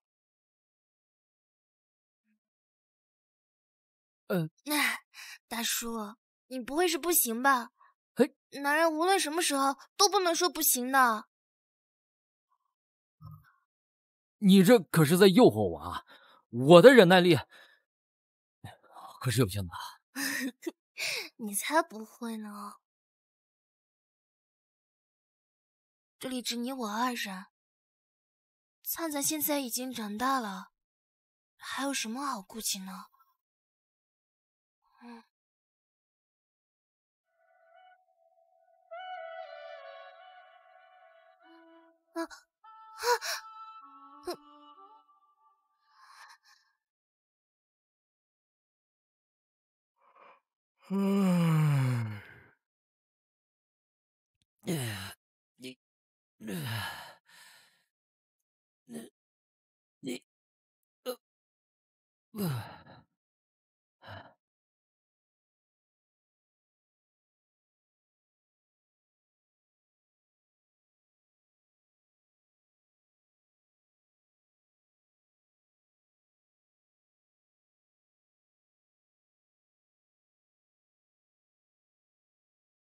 全国围棋大赛现在开始。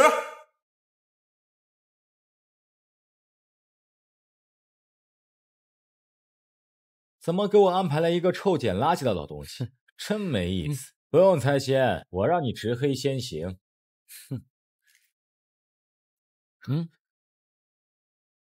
主办方真照顾我，这样的垃圾对手，我10分钟就能搞定。速战速决，进行下一轮。爸，加油！加油！加油！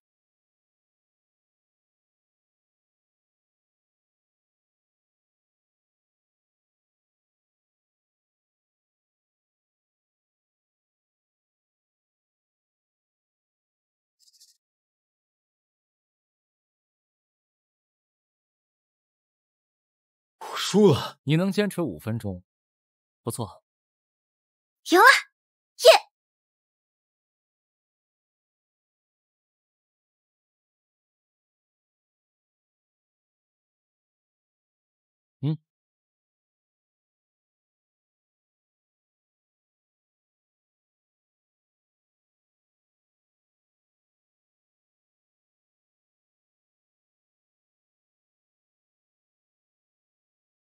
不可能，我怎么可能下不过一个老乞丐？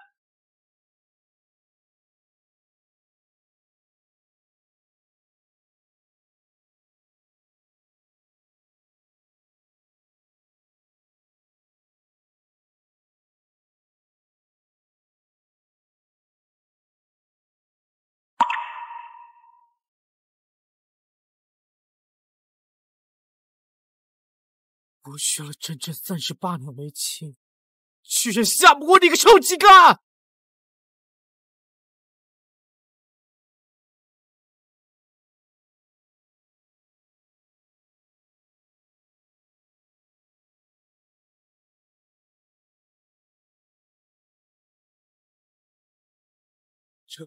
这才下了3分钟啊！下一位，下一位，下一位。少爷，这位就是你下一轮的对手。他就是王家悬赏1000万要击败的人。灿灿怎么在这儿？你认识那女人？这不是我们的校花刘灿灿吗？怎么，现在跟这种老头子混在一起了？张胜，怎么是你？我来这儿当然是为了那1000万。1000万？不错，上届王家悬赏1000万，为了赢楚杰，只是没想到竟然是这么个老乞丐。灿灿，我追了你3年，被你拒绝了3年，你居然喜欢这么个老乞丐？你，哎，灿灿，打这种人，小心脏了你的手。算你这个老东西识相，知道我是你惹不起的人。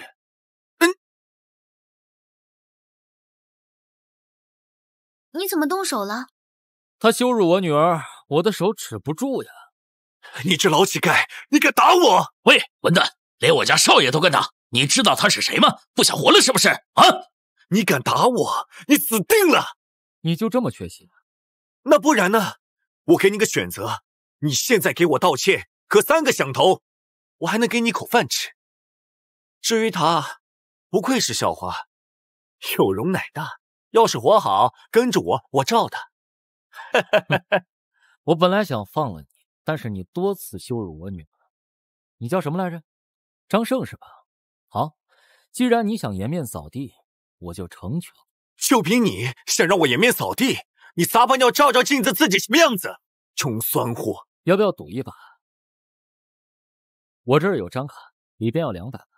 你要是赢了，卡归你；你要是输了，就跪下，给我女儿道歉。哼，我张胜6段会输，你敢信吗？你们信吗？哈哈，随随便便就200万，他不香吗？哈哈哈哈。比赛继续，这场比赛是3局2胜，请双方各自回位入座。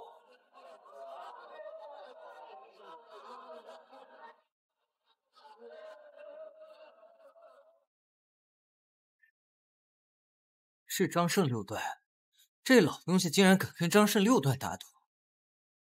我看呐，这200万是要打水漂喽。可不是嘛，这次全国大赛，张胜6段夺冠热度仅次于王俊9段和那2位。张胜6段还年轻，他可是大夏境内少有的围棋天才，甚至还有传说，他模仿棋圣的3大绝技之一的白龙围杀，还自创了一门神技。听见了吗？蛟龙杀，这位大侠，我这蛟龙杀可无人能破解。蛟龙杀不过盗版吧？哼，猜先吧。我执黑先行，我给你18手的机会，若18手之后你还有活路，算我输。欣慰。18手，我这蛟龙杀在这大夏可无人能破解。更何况是18手，除非是武棋王亲临，你算什么东西？蛟龙杀那虽然不如白龙围杀的杀伤力大，但是能够使出来的绝非等闲之辈。这张胜6段可真是一个围棋天才。第18手8之16，疯！你输了。天哪，真的是18手就赢了！这张胜6段被逼得毫无办法，他不会刚开始就预测了这盘棋吧？这个人太神了！据说大夏最快的赢棋记录是18手，这个人居然轻轻松松的就平了大夏的记录。3局2胜，我故意让你一把，你还真以为自己行了？等我布下蛟龙杀，你输定了。猜先吧。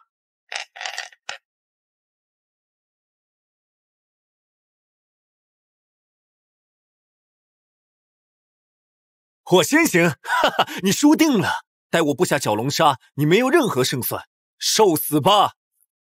哼，要不我还是盲下吧，不然你一点机会都没有。盲下？他跟我说盲下，哈哈哈哈！他疯了吧？他刚赢了1局就得意忘形，对面可是张胜6段啊！这未免也太狂妄了吧？他以为他是谁啊？是传说中的棋圣吗？盲下？他跟我说盲下，哈哈哈哈！哎，你是不是知道自己要输了？找个台阶下。输？我生平还未尝一败。16手，我就给你16手的机会。如果我没理解错的话，你这是说16手之后我就会输？是的。好一个臭乞丐，真够你狂的！既然你这么想输，那我就成全你。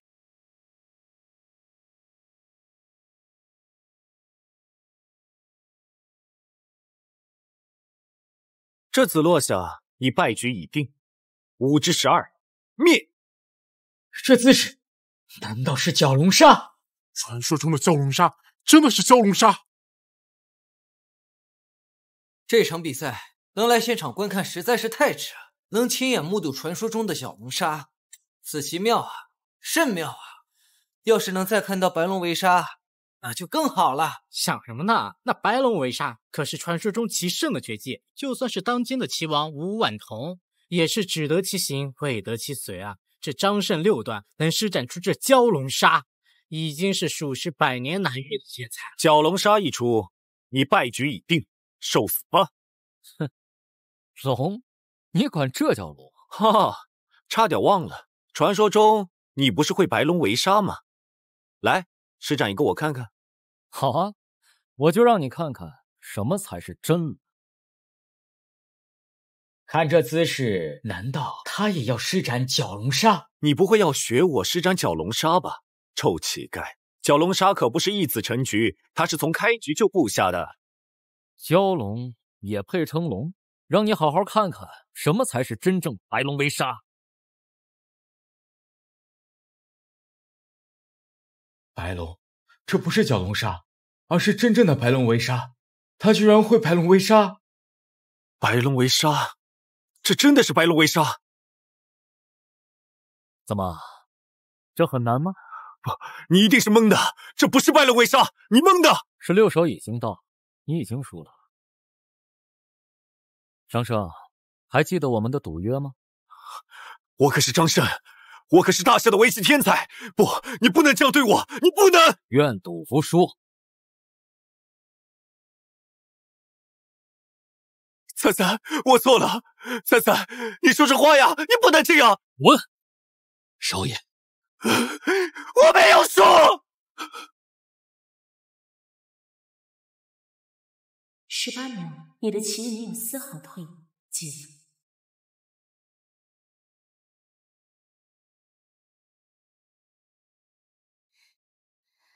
峰哥，今天人家控制分贝了，不是你这速度也……小骚货，下次一定让你爽个够！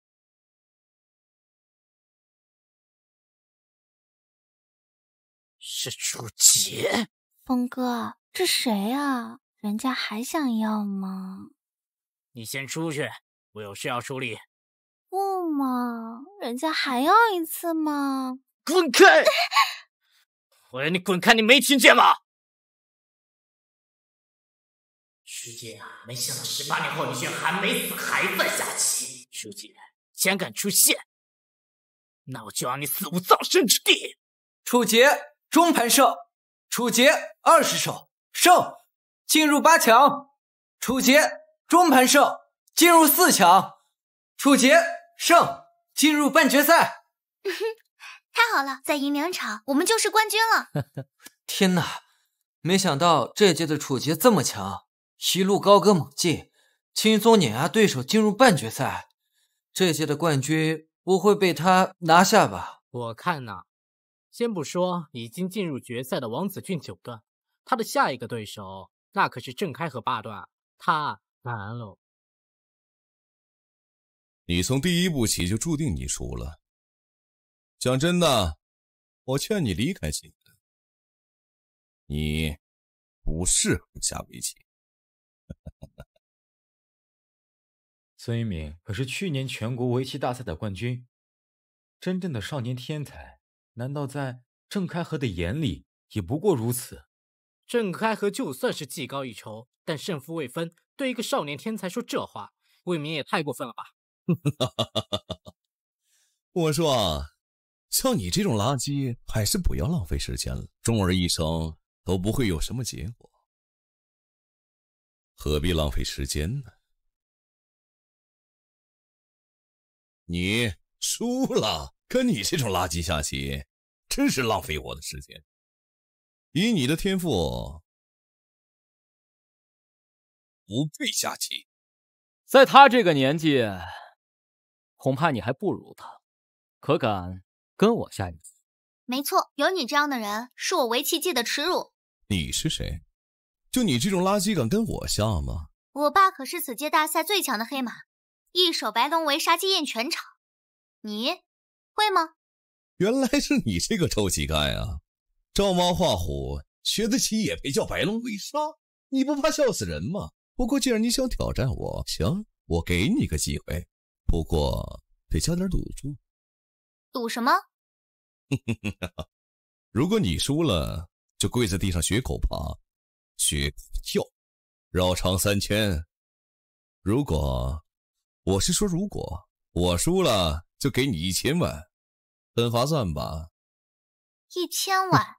你确定吗？怎么怂了？不敢赌的话，那就趁早给我。好，我跟你赌。不过你说的，要是输了，跪着绕场3周学狗叫，你不会不敢？我不敢，笑话！本来跟你这种垃圾下棋就有失我郑某人的身份。不过为了满足你，我可以下一盘。猜先吧。你别听他的，你的天赋很好，假以时日，必成大器。谢谢。猜先就不必了，你先下。我不喜欢白菜。哼，我看你是迫不及待，想寻死。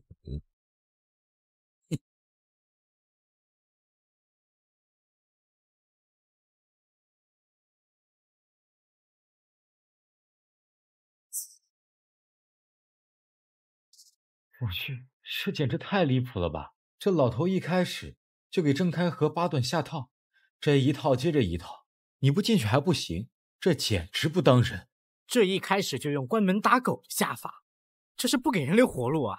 你以为凭这就能难倒我吗？既然不难，解一个试试。你进套了，这家伙坑，这种下法绝对不成。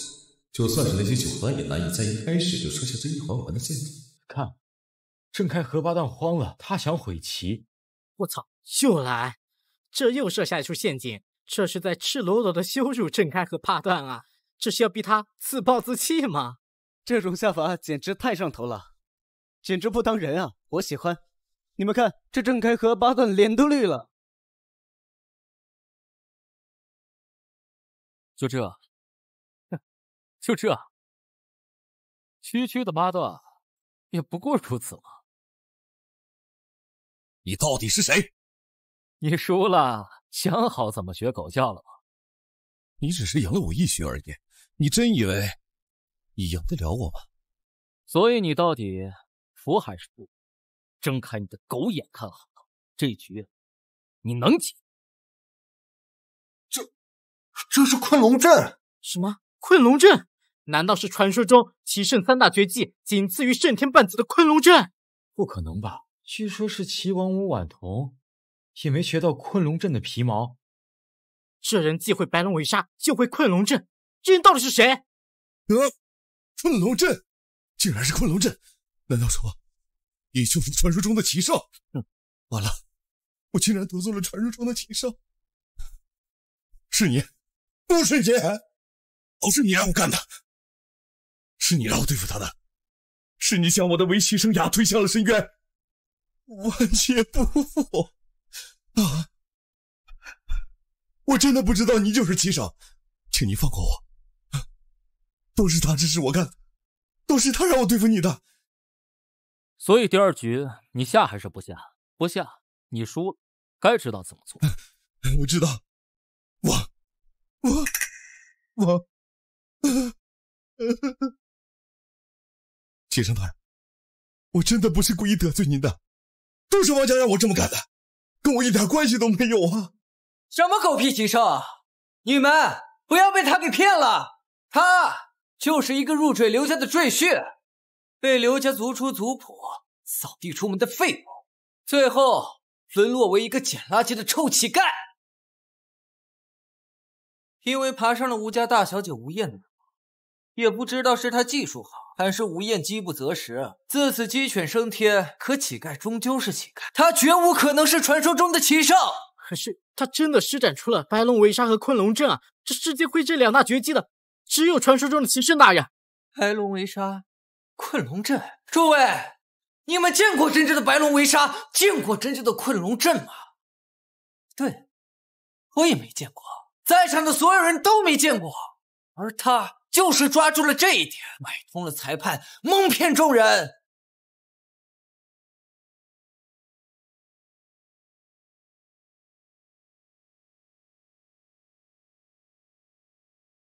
天哪，他竟然真的是乞丐，还住在桥洞下。这吴家大小姐的品味还真是别致哈。试问，传说中的棋圣可能是一个社会最底层的臭乞丐吗？操，吓死了我！还以为真的是传说中的棋圣。诸位，棋圣不可辱，臭乞丐必须死，罪不可赦。棋圣得辱，这乞丐罪不可赦。棋圣得辱，这乞丐罪不可赦。现在你连下棋的资格都没有，你拿什么跟我斗？今日你死定了！我看今日死的人是你！我看今日死的人是你！他是我吴燕的未婚夫，我看今日谁敢动？未婚夫？原来这吴燕不只是玩玩而已，难道还真要嫁给这个人？这么说来，这个楚杰要成为吴氏集团真正的掌权人。这一个乞丐居然成了上京吴家吴大小姐的未婚夫，真是羡慕死老子了。胡燕，有我在，他绝无可能成为你的未婚夫，你可别忘了，你我两家还有婚约在身。没有什么不可能，今日你必输无疑，而他已经成为我老公了。老公？这段时间我不在，就是给你我去办结婚证了，你不会怪我吧？我没有。你怎么搞的？我都没去。没有什么是我办不到的。不仅如此，我爸还给我们准备了一份丰厚的嫁妆。来人，放嫁妆！还有嫁妆？上京吴家嫁妆到！上京吴家吴燕欲与楚杰楚先生结为夫妻，特奉上嫁妆。吴氏集团80%股份，吴氏集团董事长一职，还请楚先生娶了小女子吧。咱结婚证都领了，不会再拒绝了。什么？80%的股份？上京吴氏集团的董事长，没想到被这个臭乞，这个楚杰真正成为上京吴氏集团的掌权人了。不可能，不可能！这吴老爷子真的将上京吴家都给了这臭乞丐，这绝对不可能！绝对不可能！这有什么不可能？因为他是楚杰。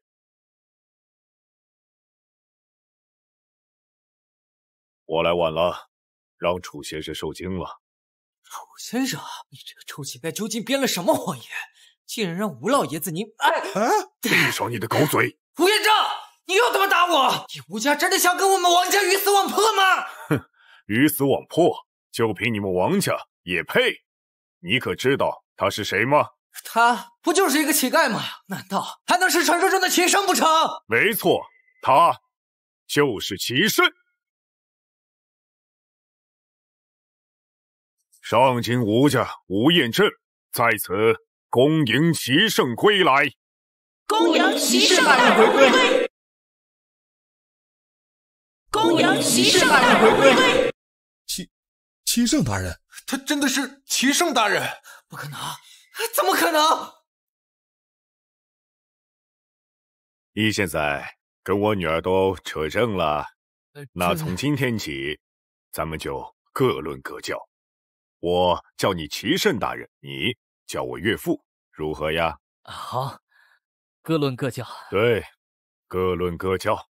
其实我给他准备的嫁妆还不止这些，今天我还为棋圣大人准备了一份厚礼。还有厚礼？来人，带上来。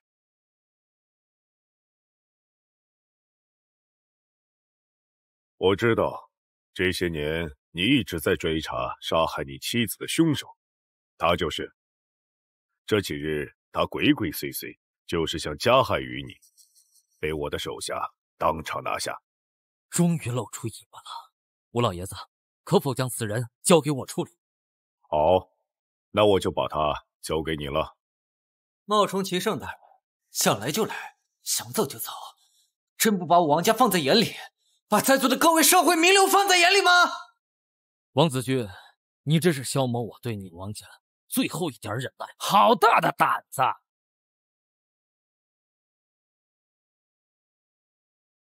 好大的胆子！我王家就拦你，你又能将我王家怎样？爸，你终于来了。他妄想狸猫换太子，竟然成这个废物，是失踪多年的棋圣，简直可笑！这是不把我们王家，不把在场的各位名流放在眼里啊！没错，此等鼠辈，冒充棋圣，其罪难容。王老师，您身为大夏围棋协会代理会长，今天一定要主持公道，还大夏棋坛一个朗朗乾坤啊！郑开河，你这个见风使舵的小人，我劝你见好就收。假的真不了，真的也假不了。鸡毛还能飞上天吗？而他断无可能是棋圣。老吴呀，老吴，你我在上京斗了这么多年，没想到临了了，你竟然下了这么一臭棋，简直奇臭无比！狗东西，你以为自己当了吴家引为棋子，就以为鸡犬升天了吗？殊不知你一只脚已经迈进棺材了！来人，把这个冒充棋圣、扰乱大赛的东西给我带走！王家主，你可知你在做什么？王鹤云，我记得18年前你们王家还是末流世家，是小五给了你们一线生机，没想到你们现在王家好大的威风！你到底是谁？我是谁不重要，重要的是小五知道你们仗势欺人，你猜你们王家会如何？放肆！竟然敢当称当下的大夏棋王为小五，今日你必死无疑！我王家承武棋王之恩，才有今日之成就。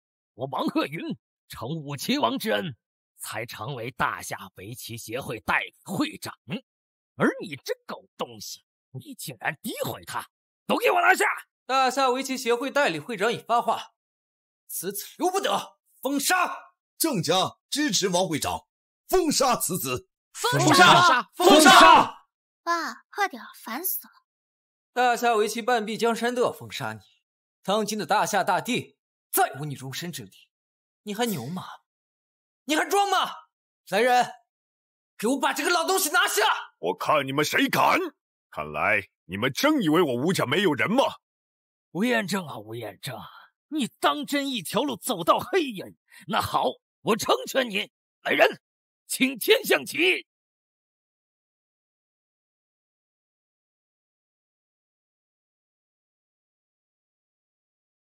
这莫非是传说中棋圣唯一留下来的东西？无人能解的天象棋。天象棋乃是棋圣所留，18年来无人能解。据说普天之下唯有棋圣可解，其内更是蕴藏着棋圣所留的3大绝技，乃是围棋界当之无愧的第一瑰宝。倘若楚先生解开这天象残局，那我就要尔等全部跪下向他赔礼道歉，而且还要磕3个响头。他要是能解，别说3个响头，老子磕100个！一言为定。没想到我当年布下的残局，至今无人能解。这大夏围棋，不，这世间的围棋，真是落魄了。下士下棋为吃子，中士下棋为占地，上士下棋为悟道。何为天下？以天为镜，以人为心。天下为棋，世间为局，落子无。尔等，睁开你们的狗眼看好了，这棋我是如何解之？这次我又是落于何处？白龙吞金，起！起！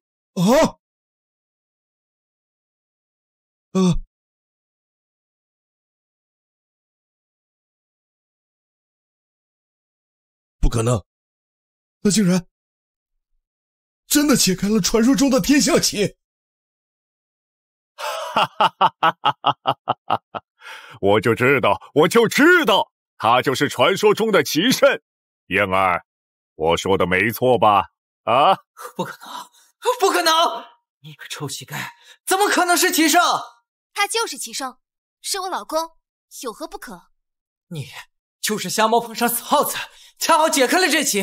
对，没错，他就是这样，也绝无可能是棋圣。哼，好啊，那我就再给你们看一样好东西。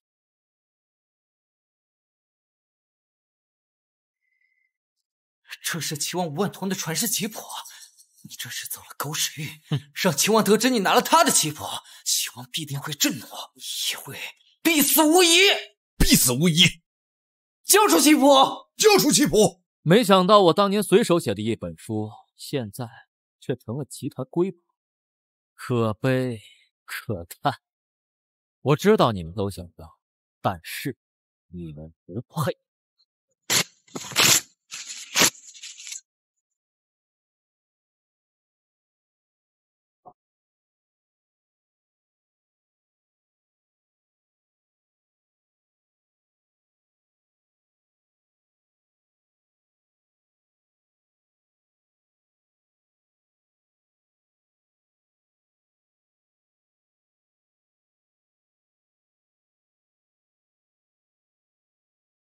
混账！老东西，今日你也引起众怒，当死吧！非死不可！还好我今天站对了队，狗东西，那今天就看你几十碗！5分钟，这大夏棋坛的水太脏，这天该变。5分钟后，封杀你们这里所有的人。听见了吗？在场各位都听见了吗？他说他要封杀我们所有人，简直是可笑至极啊！可笑至极！可笑的是你们自欺欺人。楚先生刚刚施展了白龙围杀、困龙阵，当着你们的面解开了这天象残棋，你们还说他不是棋圣？1分钟。我承认，今天有吴彦正护着你，你足以自傲。但是想说一句话封杀我们所有人，不可能。别说他吴彦正做不到，就是如今的王会长，他也做不到，是吧，王会长？哎，就凭你这个狗东西，一句话想封杀我们在场所有的人，痴人说梦。还有10秒钟，德不配位，这里所有的人。让他们破产，封杀！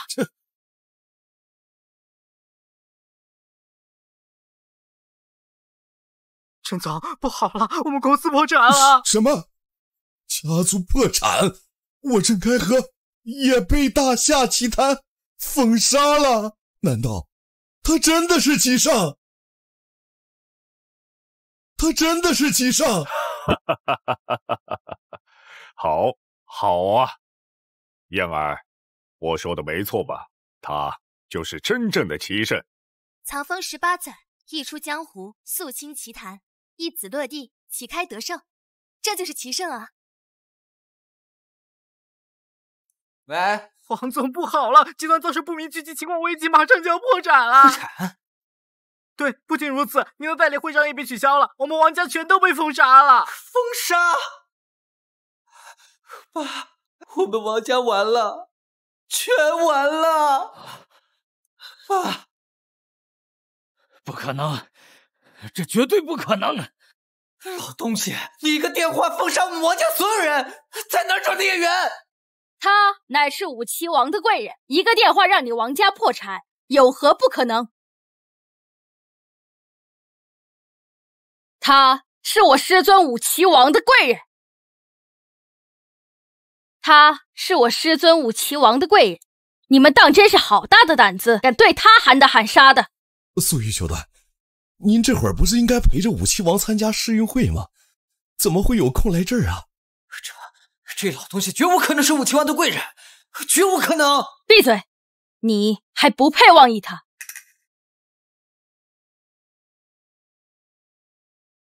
他让你们破产，他封杀你们，尔等可敢有意见？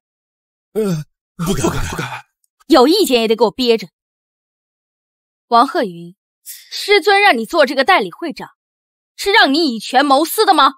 是让你仗势欺人的吗？苏小姐，不是你想的那样。我王家这些年为大夏围棋尽心尽力，这你也是亲眼看到的。苏小姐，你给王家一条生路吧！求您给郑家一条生路吧。先生，王家的生死全凭您一句话定夺。哼，你们刚才不是仗势欺人吗？不是喊打喊杀，还要灭了我？楚先生，不是你想象的那样的。我不知道您跟武齐王认识，是我有眼无珠，冒犯了您，还请您大人有大量，原谅我们王家吧。依你们所言，若我不认识武齐王，你们就可以仗势欺人，无法无天了吗？不是这样的。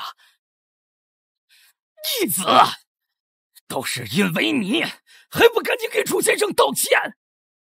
我不知道，我真的不知道。这不是真的，这不是真的！我不愿意听他们废话，自己滚吧！完了！王家，你别放弃啊！彻底完了！你这个老东西，凭什么一句话就能决定我们生死啊？我不服！你敢言不服？先前你们不是要仗势欺人吗？我说过，我要让你们知道什么才是真正的仗势欺人。把他们带走！我不！楚先生，楚先生，饶命啊！楚先生，学生不才，已经败给扶桑齐王，我大夏两战全败，师尊他如今独木难支，也快败了，还请您出手救我大夏围棋。还请先生出手救我大夏围棋。我知道了。说出你的幕后主使，我还可以饶你一条狗命。贤婿，这件事就交给我办吧，我定会将害死你妻子的幕后之人揪出来，将他绳之以法。好。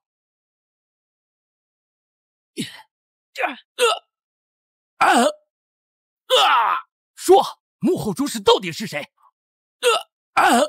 我让你叫了吗？真是个没骨头的人。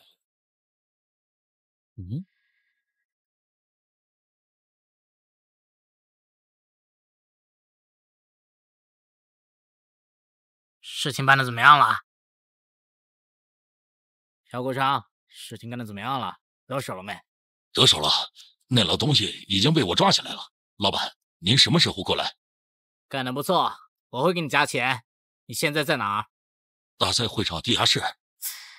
好，把人给我看好了，我马上过去。你的佣金我会给你加3倍，3天内打进你的账户。得手了吗？你跟我一块过去。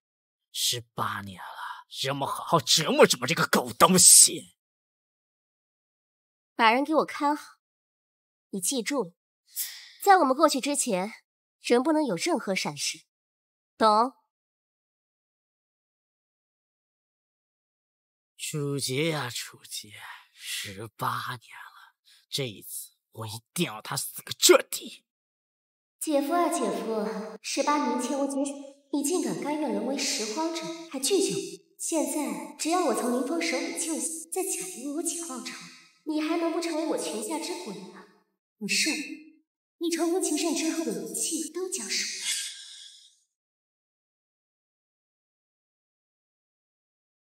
大哥，我全招了，钱我也不要了，我的钱可以都给你，能让我不死吗？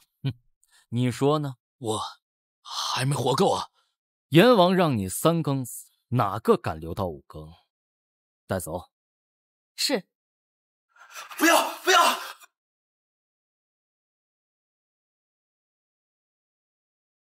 书记，你想怎么死啊？没事儿。小顾长人呢？18年前就是你害死了玉柔。狗脸就是废物，是又怎样？你还真以为你还是那个高高在上的棋圣吗？我告诉你，你死后，你的所有东西都成为我的了。找到了，18年了，终于让我找到了。雨柔，你可以安心了。哼，安心？你算什么东西啊？一个捡垃圾的臭乞丐！我就算告诉你，你老婆是我杀的，又怎样？你能奈我何？把这狗东西给我拿下！还得了，还这个贱女人！我要当着她的面蹂躏她的女儿！住手！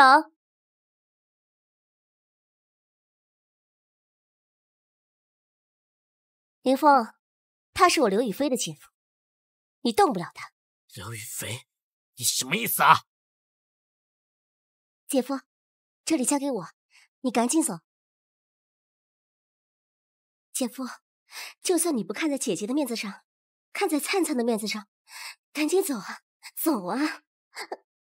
刘亦菲啊，你真够阴的！想走？你们今天谁也走不了！哼，今天走不了的人是你！死到临头了还嘴！18年前让你跑了，今天你必死无疑！我看必死无疑的人是你！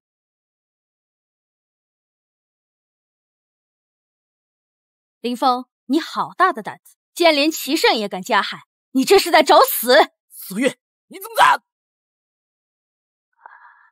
你啊！来人，给我把他拿下！怎么样？师爷，人已经拿下了，交由您发落。18年了，玉手，我对不起你。灿灿，把眼睛闭上。想怎么样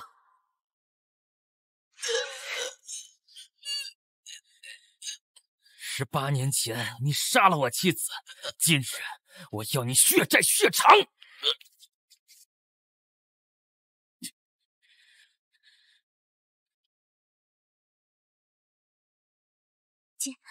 姐夫，太好了，你终于替我解。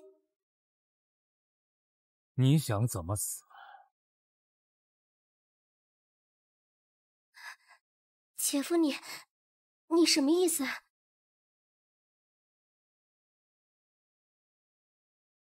你跟我一块过去，18年了，让我们好好折磨折磨这个狗东西。把人给我看好，你记住，在我们过去之前，人不能有任何闪失，懂？不是的，姐夫，姐夫，你听我说。你是雨柔的妹妹，不想对你动手。如月，交给你了。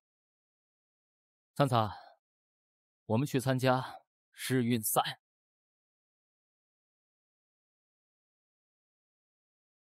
恭送棋圣。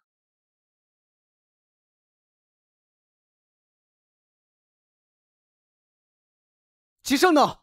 为什么没有棋圣的消息？柯教练，情报部传来消息说，棋圣离开全国大赛会场后就失联了。什么？又消失了？局长，用尽一切办法，就能把上金分给李朝天，也要把棋圣带到现场来。快去啊！等什么呢？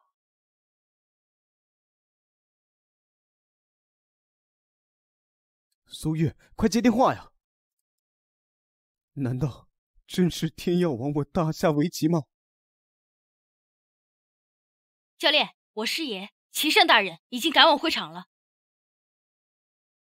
我去望你还有最后一次机会，大夏一个会下棋的都没，还妄言围棋发源于大夏。依我看，围棋的起源地是我们高丽才对。就是这种水平，也就在大夏能称王，在我们府上连垃圾都不如。这样的比赛太没劲，大夏太差了，没劲，没劲啊！武棋王，你别忘了，大夏一旦全军覆没，大夏将会签订协议，围棋将属于高丽。还有你们大夏围棋协会将赔偿我们每年100亿美元，而且8年以内不得参加任何比赛。再这样下去，武棋王要输了。师傅，你在哪儿？我需要你，大夏围棋需要你。武棋王，我再给你一次机会，如果你现在认输，那你们大夏100年之内还可以参加围棋比赛。张口军、杰克，你们觉得如何？我没所谓，只要这娘们认输，承认围棋起源地不是大夏，我就同意。我也无所谓啊，以他们的实力，就算进了正式比赛，还不是一输淘汰啊？怎么样，武棋王？一边是荣誉，另一边是你们大夏围棋维护学会的未来，你怎么选？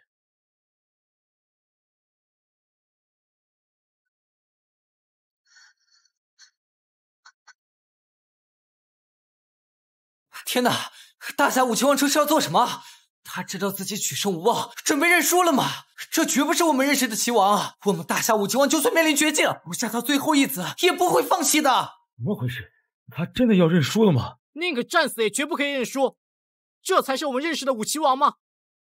我认。小武，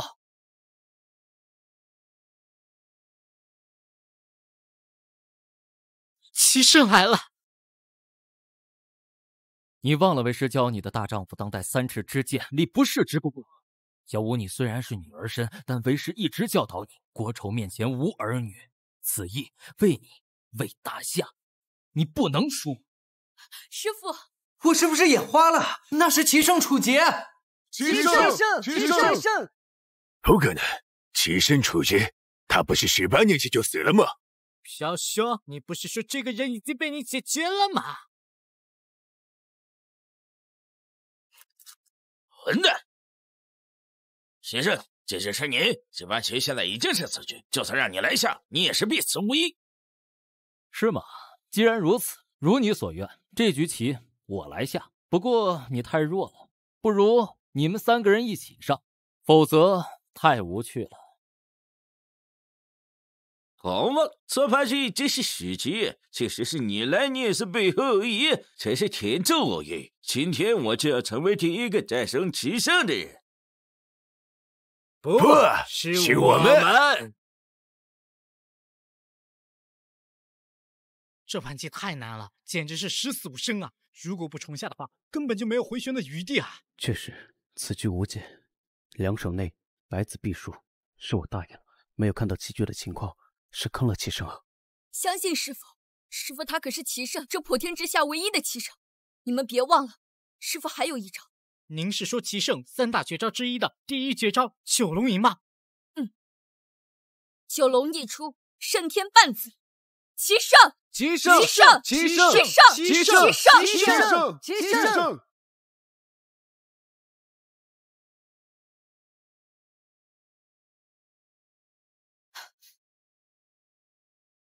这一子为你而落。